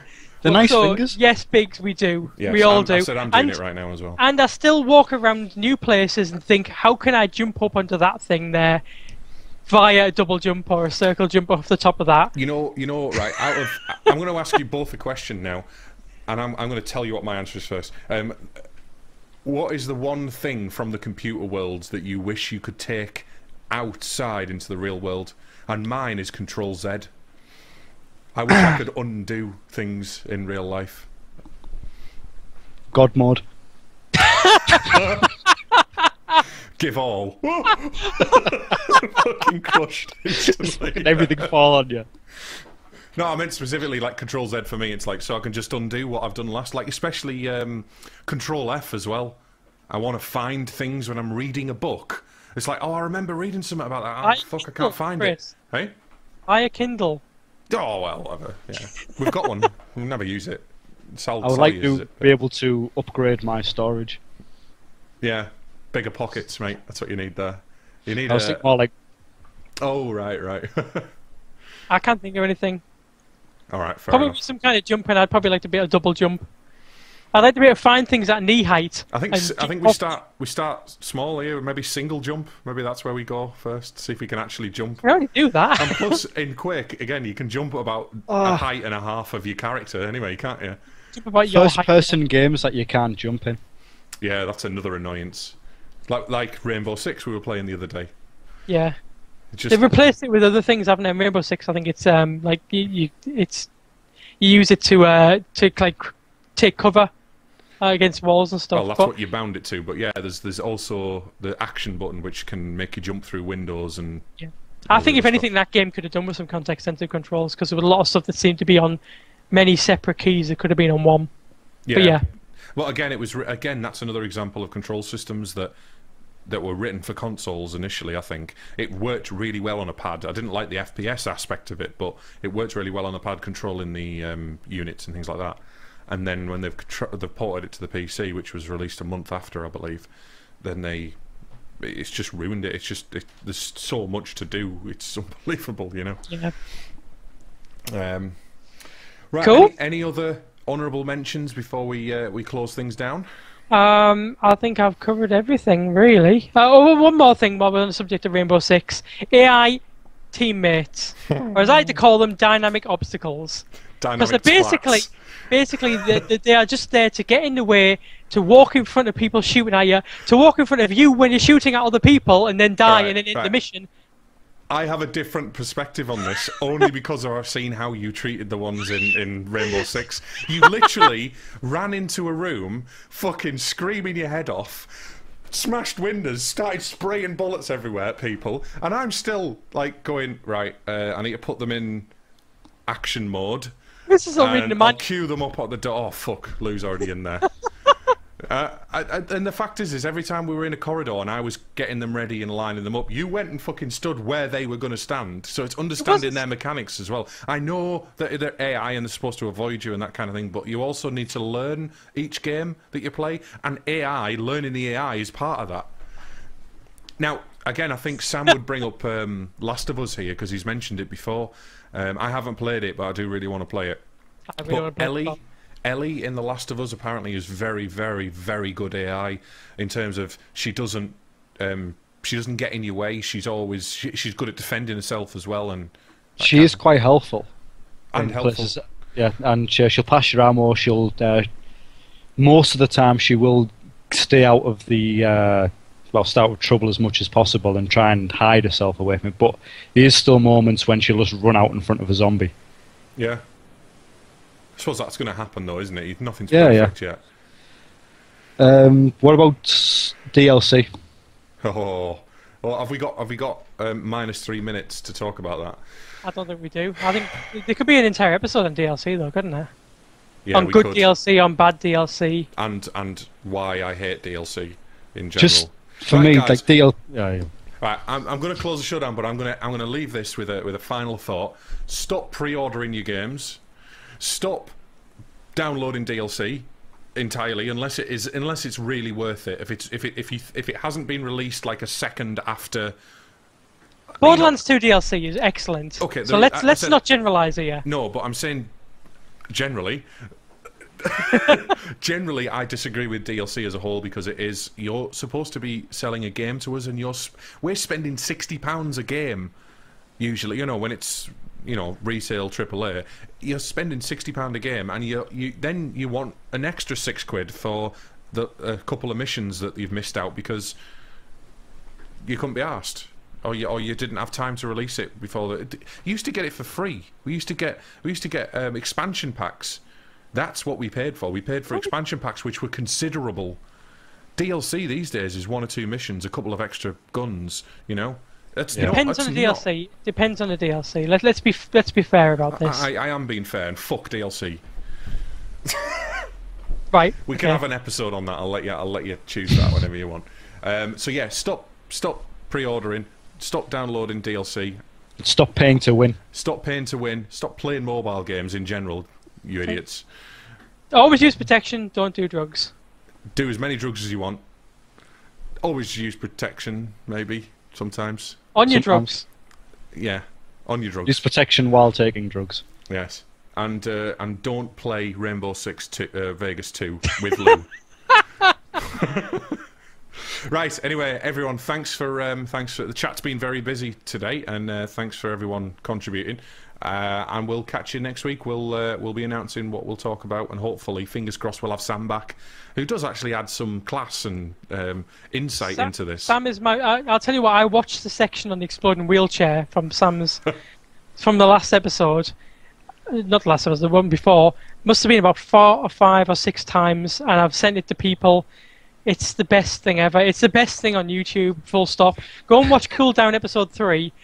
About halfway through, when Sam talks about the Metal Gear Solid 3, the end wheelchair cutscene death. It is the funniest thing you will ever watch. Hopefully Guaranteed. We'll be able to recreate that in some way when we do a playthrough. Anyway, on Friday, me, Lew and Ste hopefully will be playing Planet Explorers live. Yep. Yes, please. Don't know if we'll get it on YouTube afterwards because we've had all kinds of nightmares trying to get I think it'd be fine with that because it's like a let's play, isn't it? Yeah, we'll see. But yeah, thanks guys, and we'll catch you next week. See you later. Thanks for tuning in.